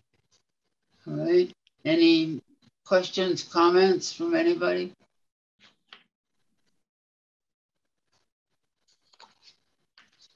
I think I don't look upon this as saying that, well, somebody didn't do it right in the first place. I think the laws change as get more strict as we go along too, and that accounts for part of it and so forth. There's retrofitting over time. Things were done before things needed to be done, and so changes occur, and so we're just trying to be as responsive as possible to the things that have been identified that we can take care of on our own for the most part. All right. Let's see what else we have. Don't know that I have anything else. Oh, that's the Conservation Commission one. Right. The Conservation wants a Chromebook, laptop, or other similar device. I think that's what we were going to talk to. What's the situation with the secretary there? Did it ever get under the umbrella of the secretary to the other boards or not? They haven't yet. We've talked about it because right now they've kind of got a member who stepped up and is doing a fair amount of that work. But we suspect that, you know, over time that there will be some more cross work. We'd like her to just, they want her to just start taking minutes so she can understand and learn before we just throw her into doing paperwork for them. That's been my olive branch all along, and as soon as they want that, we will step up on that, and we will go there. So I suspect at some point we're going to see this. I've kind of tried to dissuade them from this capital request, honestly, at this time. Not that I don't want them to have the access to the hardware, but I really I have to talk to Robin some more. I'd really like to figure out what their plan is with that. Are they hiring somebody to use it? Because frankly, I'm much more inclined, as I'm doing now, in retrofitting a used system to my board's clerk, that clerk would be using it for all of these departments. And we don't need to have every department having their own piece of hardware. I find that an expensive route to go. Yeah. And in that case, then this equipment wouldn't be necessary. Am I right? That's what I'm hoping. I'm hoping that if our board's clerk is doing 3 different departments, she's using one piece of hardware. It's one piece of hardware to maintain. It's one access to maintain. It's one email to maintain. It's a lot easier than than going into all of this for every single committee. Yeah, right. It'd be a domino effect. When I spoke earlier about having them in, do you think, given the situation that we know as far as secretary and what's happened, do you think it's going to be any good to have them come in? I'll reach out to Robin again and talk to her and see what their thinking is at this time. They submitted that a while ago, so I didn't want to ignore their request, but I haven't been able to communicate with her lately. So I will reach out to her again and get an update. Okay. Anybody have any problem with that? No, not at all. Nope. Okay, thank you. I think that I wish I had asked Bob McEwen a little bit. I realized when we had the Board of Health in, and he's no longer on the Board of Health, he was there. And he's put in this transfer station request for another compactor, and what do we got? $21,000. I'd like to see a plan of how many they have and what's their life expectancy, and get them on a sort of a replacement plan. But this one sounds like this one is, he said it's on its last leg, this one here. Anybody have any concerns or anything about that? Well, I did ask him about that when he was here, as far as doing that. Did he have to put him on a rotation as far as doing that? He said, no, the other ones are fine. Yeah. So I don't know whether, 20 years is predictable or what. He did speak to me, and I have forwarded him the form, and we are going to work on him using the same standard form that I have the other departments on to try and do some capital planning for all the equipment down there. Okay. Oh, that's good then. All right. Okay. Are there, Andrea, as far as, are there any other special articles or capital plans that we don't have yet? special articles that you know of? I don't know at this time. I haven't received anything. Now that we've kind of gone through the budget process, I'm starting to put everything into the master spreadsheet. Once I start doing that, I then start creating the draft warrant.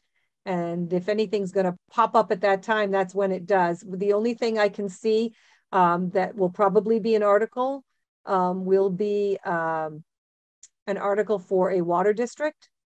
If they decide to move forward with that, which at this time, I think we may be looking forward to for at least creation of the district as a legal entity. We need to get that permission from the town to put that as a before the legislature, before the before this July session ends. So we're kind of on a time constraint for that.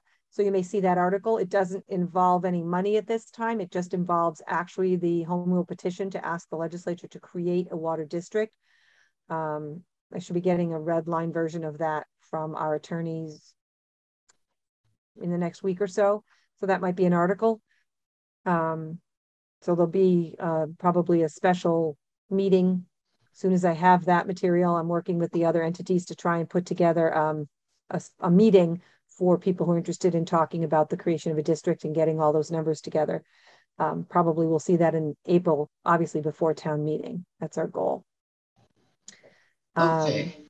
I'd like to consider bringing back the local option tax for room rental.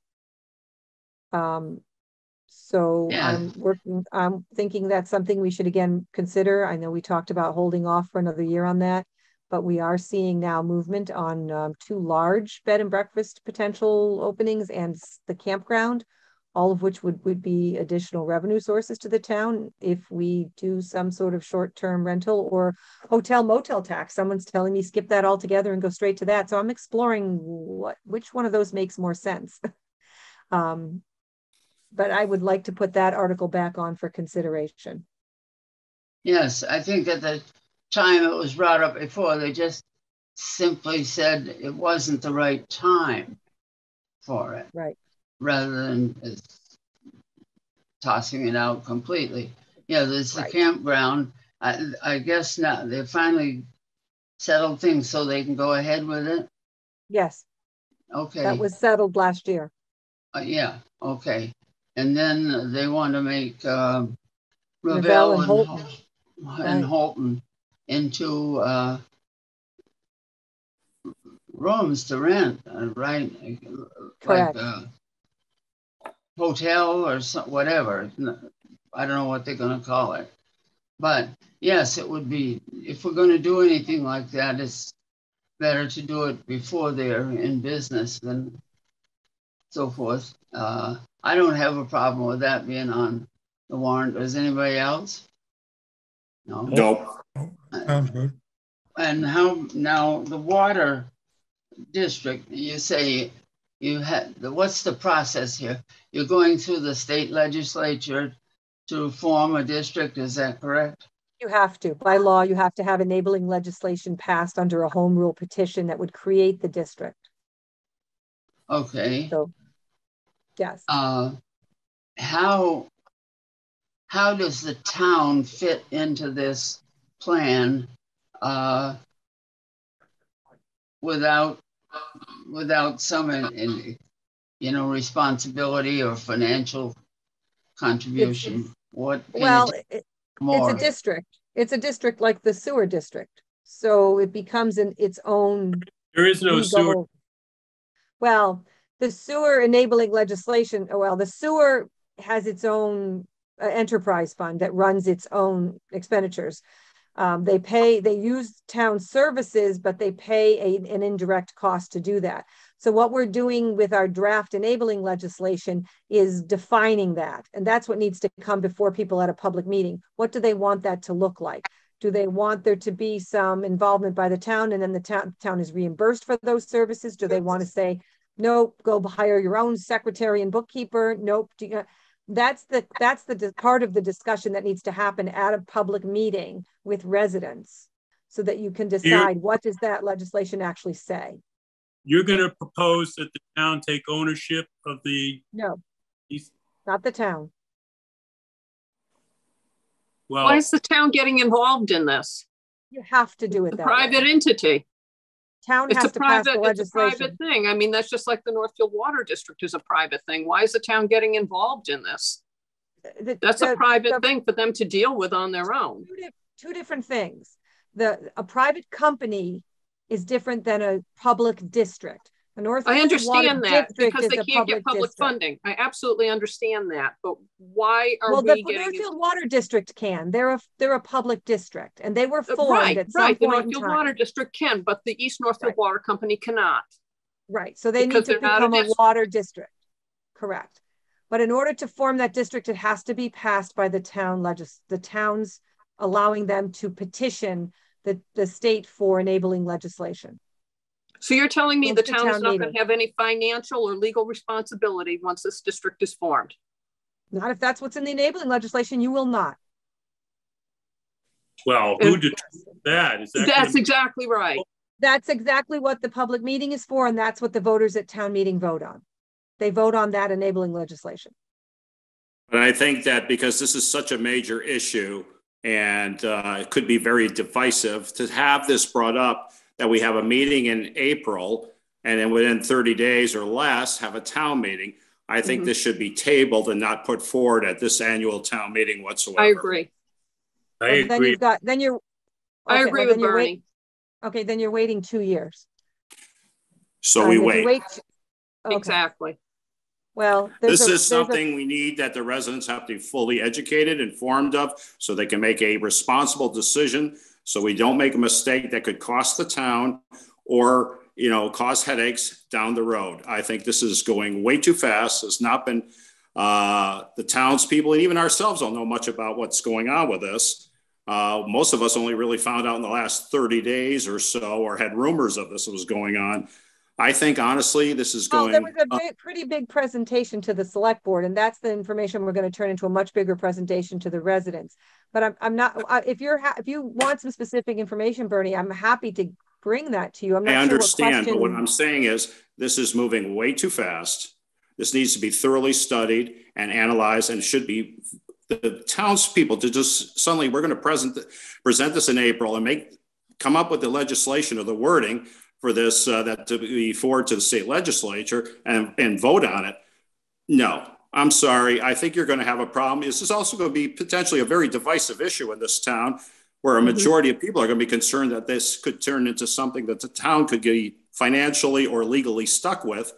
And for a majority of the people of this town who have private water and sewer, I think this is going to be a very potentially divisive issue. And I think, honestly, rushing this through is inadvisable. First of all, I agree with Bernie. First of all, I think that's premature until you've actually heard the material to say that the town's going to be on the hook for any of it, because that's the point of the enabling legislation, is the town wouldn't be. Why haven't received any information so far? I mean, town meetings 3 months away, 2 months away. We've been working this is a big thing. East Northfield Water Company has 40 years of deferred capital improvements, capital needs. For the town to take any potential liability for fixing... The town is taking no liability here. The town is not taking on any liability if this becomes a legal district. What I'm trying to do is help our residents not lose their water.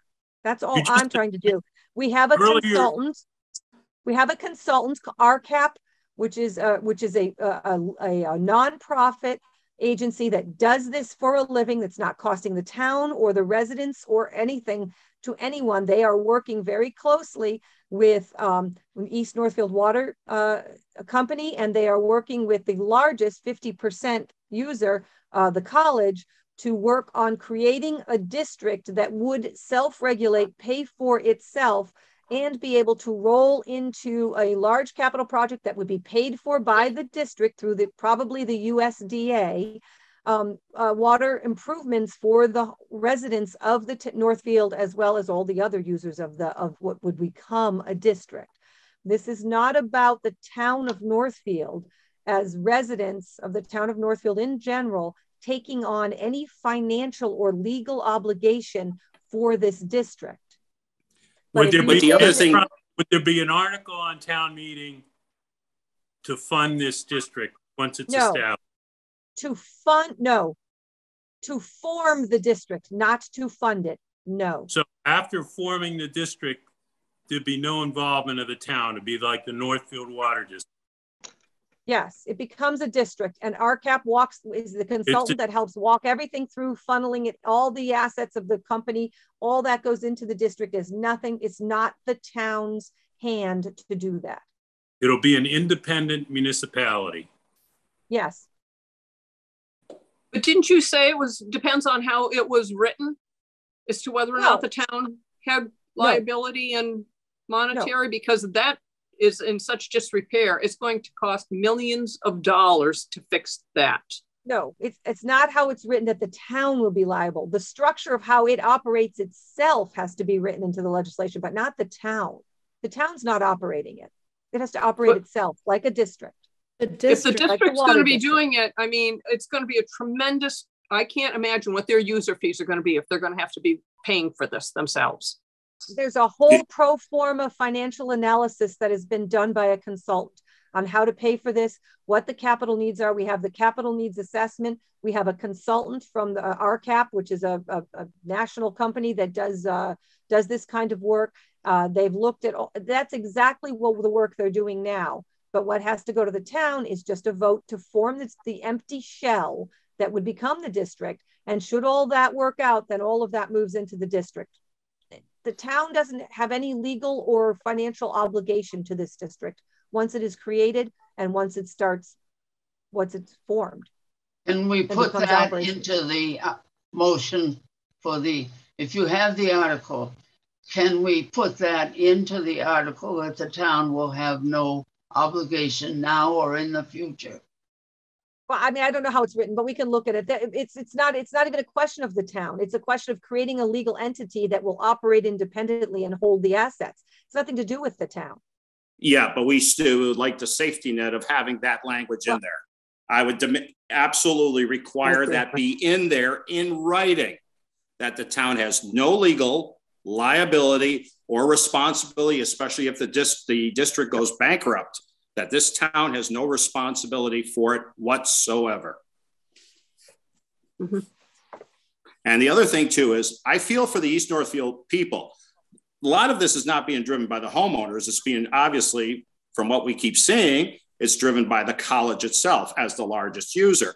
But they're also, the residents I feel for are going to be getting a double whammy because they're looking at a sewer district, or the sewer enterprise fund that has millions of dollars of needed repairs to the plant and their sewer lines, plus the potential impact of all the repairs necessary and upgrades to the water system.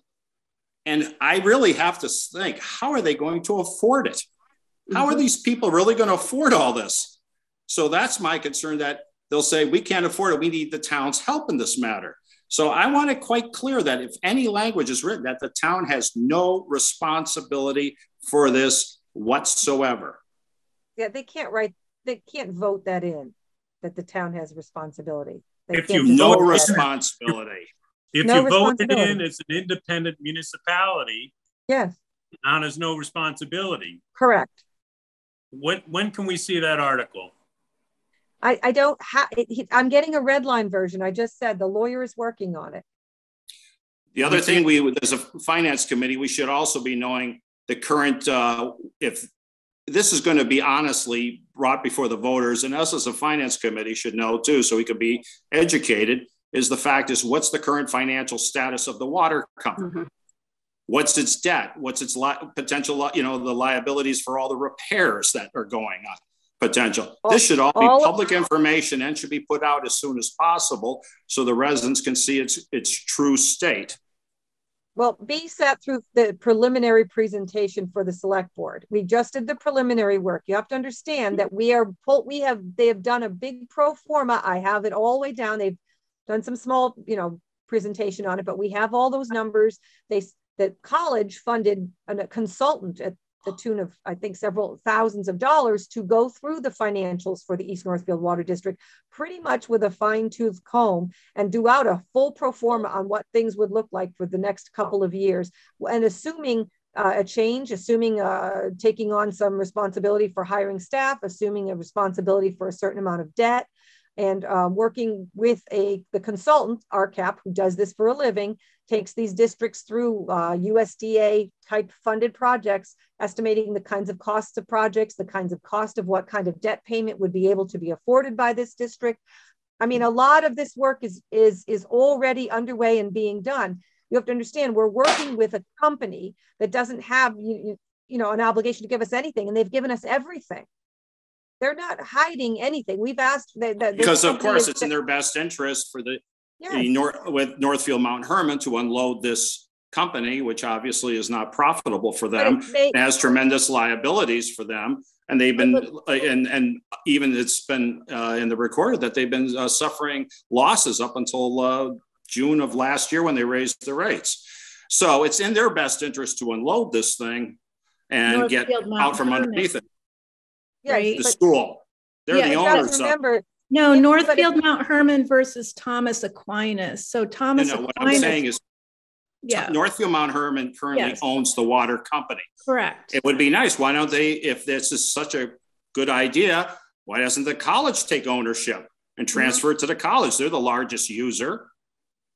They're the largest user by far. And they're also obviously pushing this issue that because they want. Why would they be funding these consultants? Because obviously they need this situation more than the residents do. Yeah. No, they need it just as much as the residents do. The residents need good quality, dependable water as much as anyone. But again, too, this is I am not in favor of this being put forward to the residents without proper study, proper meetings, and discussion amongst the residents of town. This is too short of a window to provide this to the townspeople for the annual town meeting. I believe it should be delayed and really give it the opportunity to ask the right questions and to study this issue and not push it forward this quickly and try to push it forward onto annual town meeting. This is a multi-million-dollar issue. There's 2 months to annual town meeting, and we haven't seen a damn thing. That doesn't make any sense. It's not going to cost you anything. Well, you said earlier, as Sue said, show us the article. How the article's written. No, I didn't say depending how the article's written that the town's going to have any liability. The structure of how the district's going to run depends on how in other words, how many people are sewer commissioners, how they vote. Those are all details that are in the article. The town is not going to be liable. You will see the article. You will see all of this. But the truth is the town, we're not asking for any money for the town to run this district. It's been made very clear that the town won't support that from me, from the select board. It's not supported at all if the town is in any way part of the legal structure of this district. It's already been made very clear. If it continues to stay as a private company, there's no improvements that can be made really because they've lost so much money.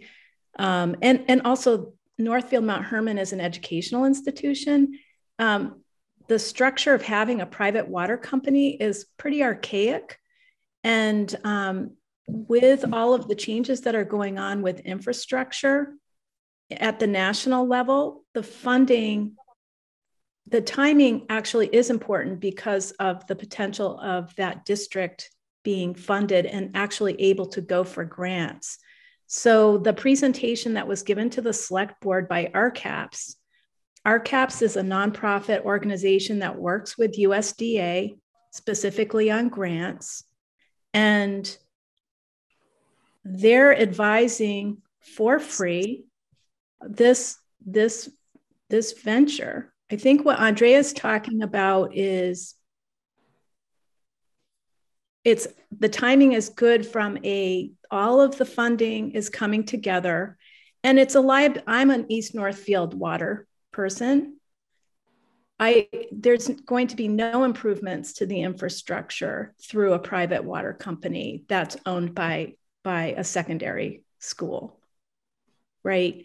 If we get a USDA grant, as was discussed with RCAPS, then the potential exists to actually have USDA pay for all of the infrastructure, including new meters for like ridge people, the infrastructure that goes along Highland, for example. None of that could be possible unless it's a public district. But I hear the concern about communication, and that's why we started it. And I think that's why Andrea is giving you a heads up. And if it would be useful to the finance committee, I'm sure that we could go through that whole presentation again. I need the paperwork. I 2 months to town meeting, the East Northfield Water Company is a deficient distribution system, has no significant water source. Those are millions and millions of dollars of improvements needed. Now, I understand the money's available, but this issue has been dragging on for 10 years. 10 years? It's been like 40 years or something. Well, 40 years, but they haven't done any improvements for many years. That's why the rates went up the way that they did a few years ago, because they had never addressed it. I was a water resource engineer. I know the situation. Okay. And if it's not clear that this is a separate municipality like the Northfield Water District, I don't see there's any way in the world we can support this. Right. Well, that makes sense. So what you're saying is that it has to be a separate water district then. Am I correct?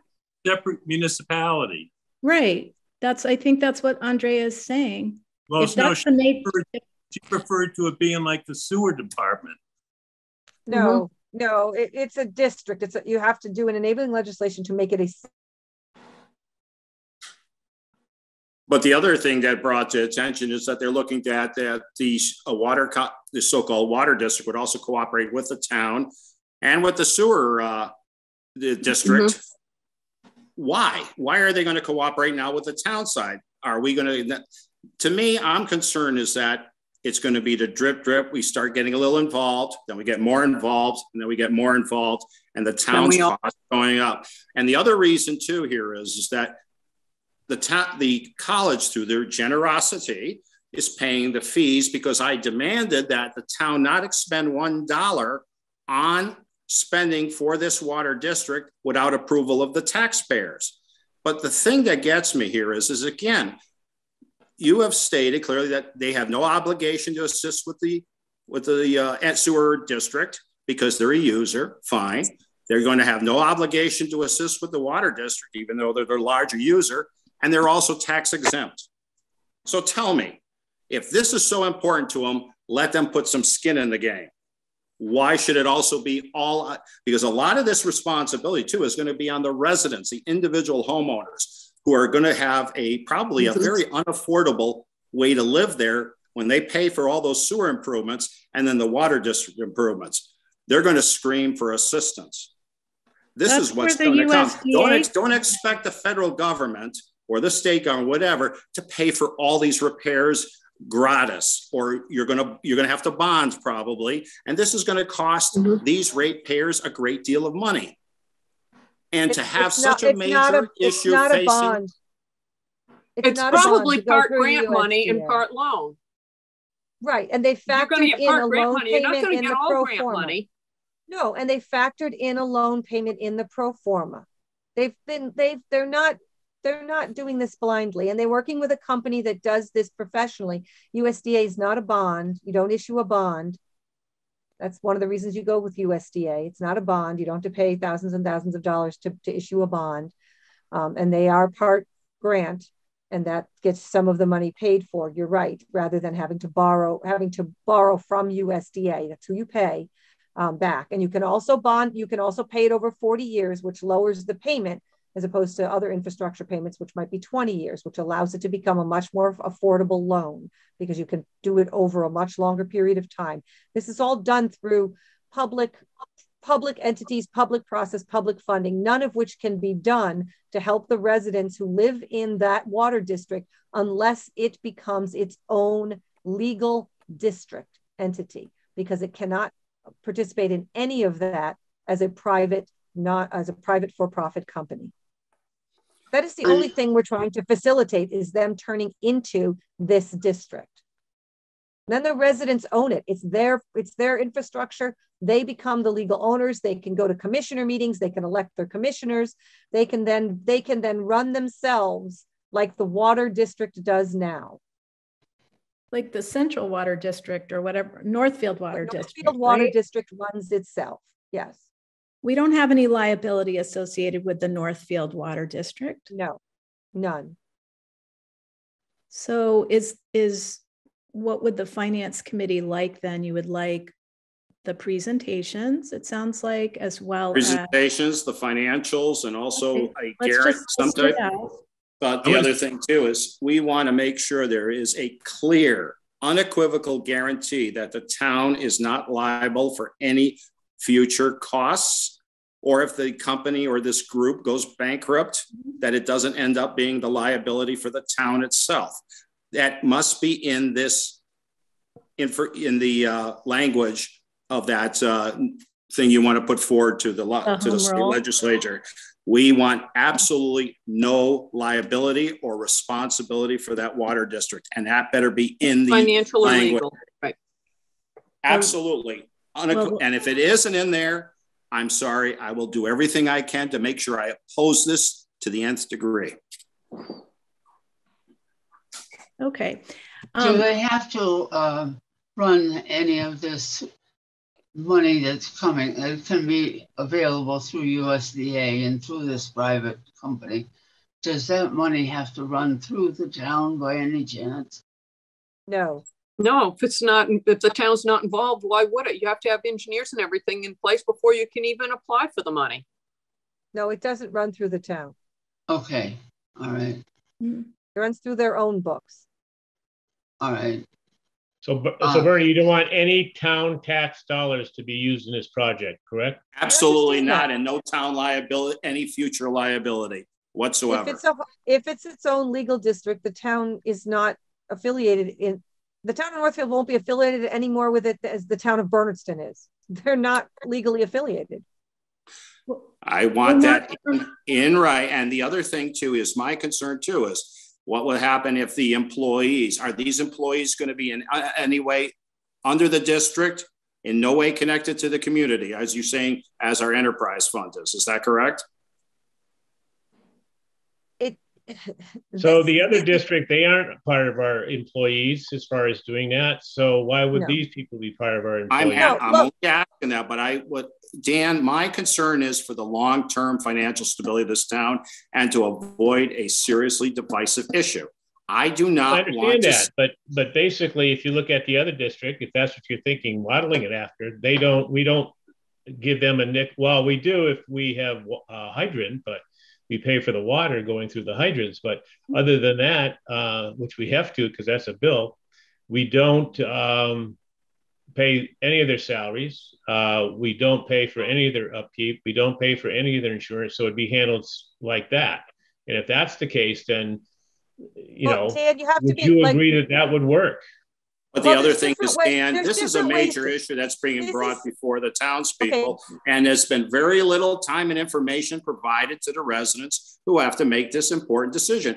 Plus, you're asking all the residents to come forward at town meeting, all residents, to have to vote on this issue. If this was just an issue involving the customers making that decision, great, let them do so. But no, you're coming to this one to come before the Bernie, that's the law. I can't change the law about how the district's voted on to be established. That's the law. I'll tell you, if you see this as being such an issue here just tonight with us, and you're not seeing a great deal of support here, maybe there are some who do, but I still think this should not be brought before town meeting at this quick of a pace without the residents being fully informed on this situation. And you have up until now, we're almost in the middle of March. Well, and we're looking at town meeting in May. So you're looking at the residents are only going to have less than probably 2 month window to make a decision on this. I think that's really actually not, this should give it more time. Put it forward to next year's town meeting. Let's inform the public. Let's have our informational sessions and then put forward to next year's town meeting. How would you, so communication, and we can discuss this offline, because this, I mean, communication is an ongoing interest for me as a select board member, communicating outward. So if there's specific suggestions on communication, I'm more than happy to hear them. And I know it's a big issue, and I can see the passion and the concern, and it's noted. Because, you know, you take a look. I just want to say that. I've been on the Public Safety Committee for 5 years. We've been discussing it for 5 years, or right. in totality for almost 12 years. And suddenly we're being brought forward this information in 2 months to bring it forward to annual town meeting in 2 months. I think that is unwise. But the way that communication goes, Bernie, some people feel like the emergency services building is hitting them, you know, by surprise. So I think the communication of all of the big things that we're tackling in Northfield continue to be a challenge, right? What communications have we had up until now? Really? We just had a major we spent an hour on it in the last select board meeting. Yes, and you're wanting to bring it before town meeting in May? Come on now, I think that's ridiculous. I really do. I'm sorry. Okay. I really do. But that's your opinion. I think a lot of residents are going to feel the same way. A couple of things here. You I think we all mentioned agree we need more information. We'll try to get that more information. As far as, you know, we've kicked this horse as much as we can tonight. Let's move on to anything else. But everybody understands the way everybody feels. So let's move on. Yeah, two things that you just mentioned here. Enterprise fund, anybody working in those EMS is enterprise, and so they're town employees, town benefits and that sort of thing. So that's not the same. What Dee has suggested here is the possibility of the same people that presented to the select board come to the finance committee with the same presentation. Is that what you're suggesting? I'm just offering if that would be helpful, because then we can walk through the details and take advantage of people's concerns as well as expertise.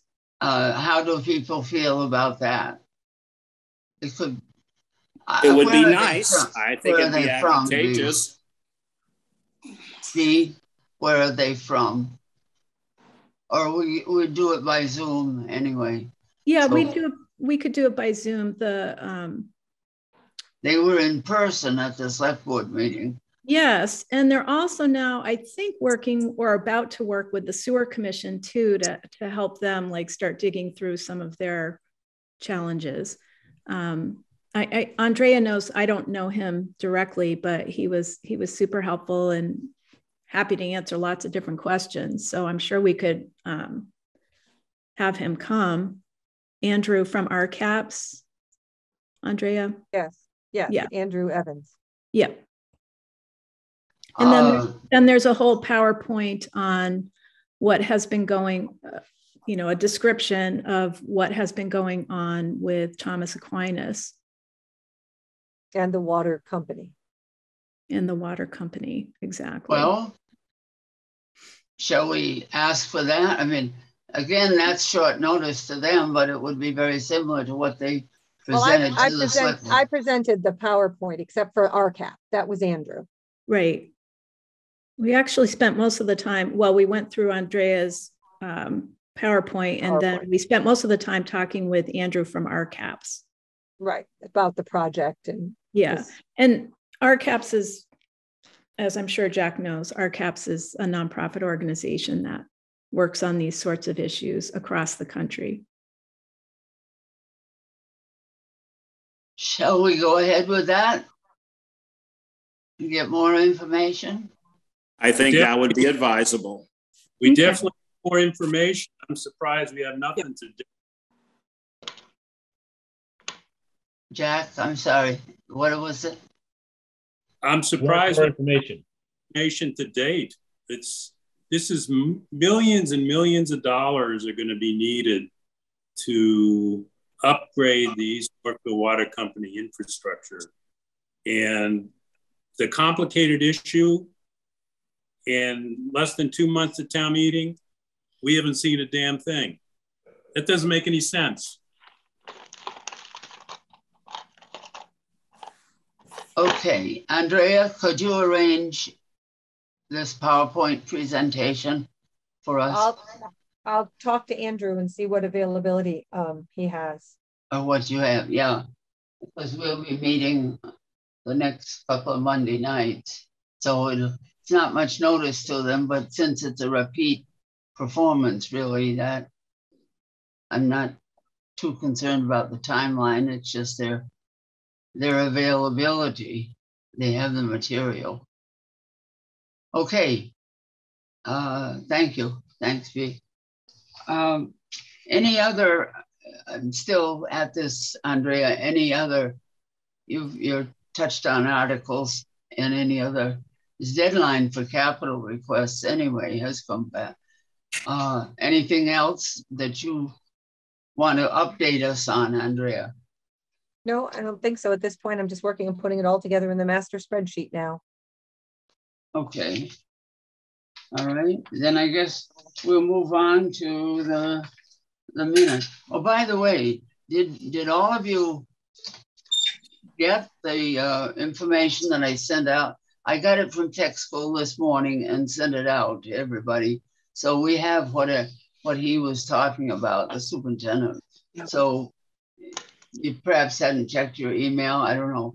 Did people receive this? They should have. Yes, I got it. He went over it as far as doing that, and he mentioned that this was a draft, and that they were going to be voting on it. Yeah. I guess tomorrow, and then we would get the final, which would be all inclusive.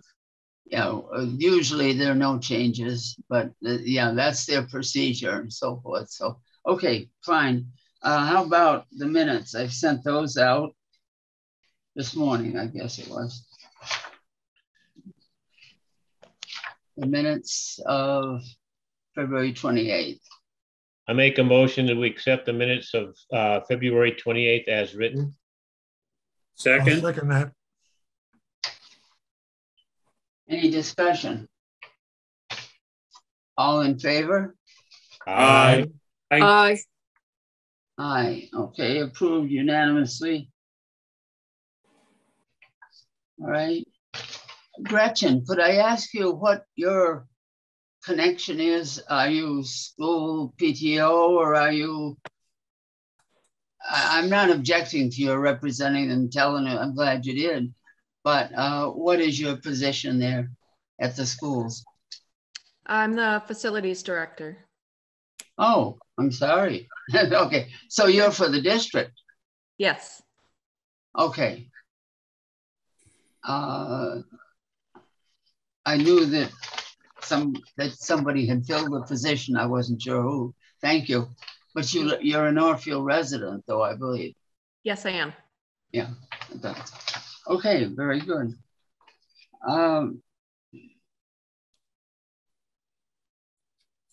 Any reports of meetings attended representing the Finance Committee? Bernie, anything more on the public? Nothing further. Nothing further since our last Finance Committee meeting. Okay.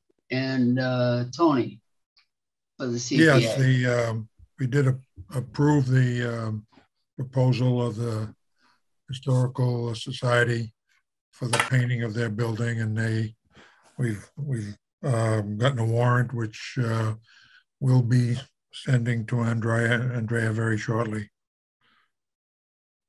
Okay. And we've also upped the numbers. We've had the same numbers for years as far as how much money goes where. And we are getting more from both fees and from state matching funds. So I think we've, instead of $25,000, we've upped that to $28,000. So 10% to those three entities would be $2,800. So yeah, those are the only other mandatory change. ones. The mandatory accounts that you have to right, put. the mandatory account. So each one went up. It's an equal amount. Okay. So that's it. Yeah, thank you. I didn't see any communications. All right. Or anything else that wasn't anticipated. We'll meet next week again, and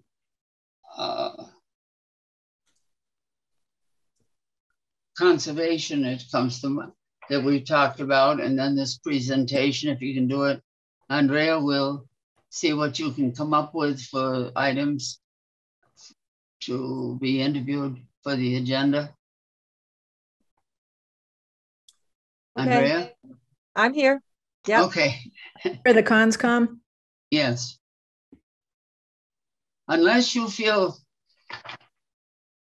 comfortable trying to, well, we don't feel. Yeah, I'll put them on if she wants to come and talk. I'll talk to her and see what our plan of attack is on her capital request and her computers. And if it turns out we resolve it, then we won't bring it to you. Exactly. If we need to move forward with that, then we'll do it that way. Okay, that's fine. Exactly. And do any of the members of the Finance Committee have any other departments that we have not seen that you would like to see, or any other budgets or anything? No. There's only, you know, Andrea, when we say level fund from last year, that's all well and good, unless there was a spike last year for some special reason. Then I don't want to just carry it over and say level. And I don't think that was the case with the CBA. That was the case. Yeah, I don't think that was the case. No. No. CBA has been pretty steady over time. No, there's no spike there. Yes. Okay. And if we get those coming in, one or two next week, then we'll be starting after that on a, well, we'll need to know from Andrea how much money we have available. Now, I know the state budget isn't passed yet, which is typical. So we go with, what do you think, Andrea? Level funding from the state? The governor's done his analysis. It looks like 2 point something. So we have the governor's number, which is usually not the number that ends up. It usually ends up being the House bill, but usually I level fund it. It isn't a huge increase from the governor's number anyway. It's like 13 grand or something. So it's not. I try to be pretty conservative. Normally I even cut it back somewhat, but I don't think it's going to get cut this year. If anything, it's going to go up because there's a lot of pressure on the House and Senate to raise that number because the tax collections are at an all-time high. But I certainly would level funding, I think, is the safest route. Okay. And we've got free cash. Yeah, I'll send you all the revenues. When I do the spreadsheet and send you that out to you, you'll see the master sheet that shows estimated revenues and all that. And by the way, I wanted to mention I've got a PVRS update on here, and you probably saw today's paper. For Northfield, it's a 1.72% increase, and which amounts to, well, then our assessment will be 4.75 million, I guess. But that's the percentage increase. So I don't know what the capital request is going to be.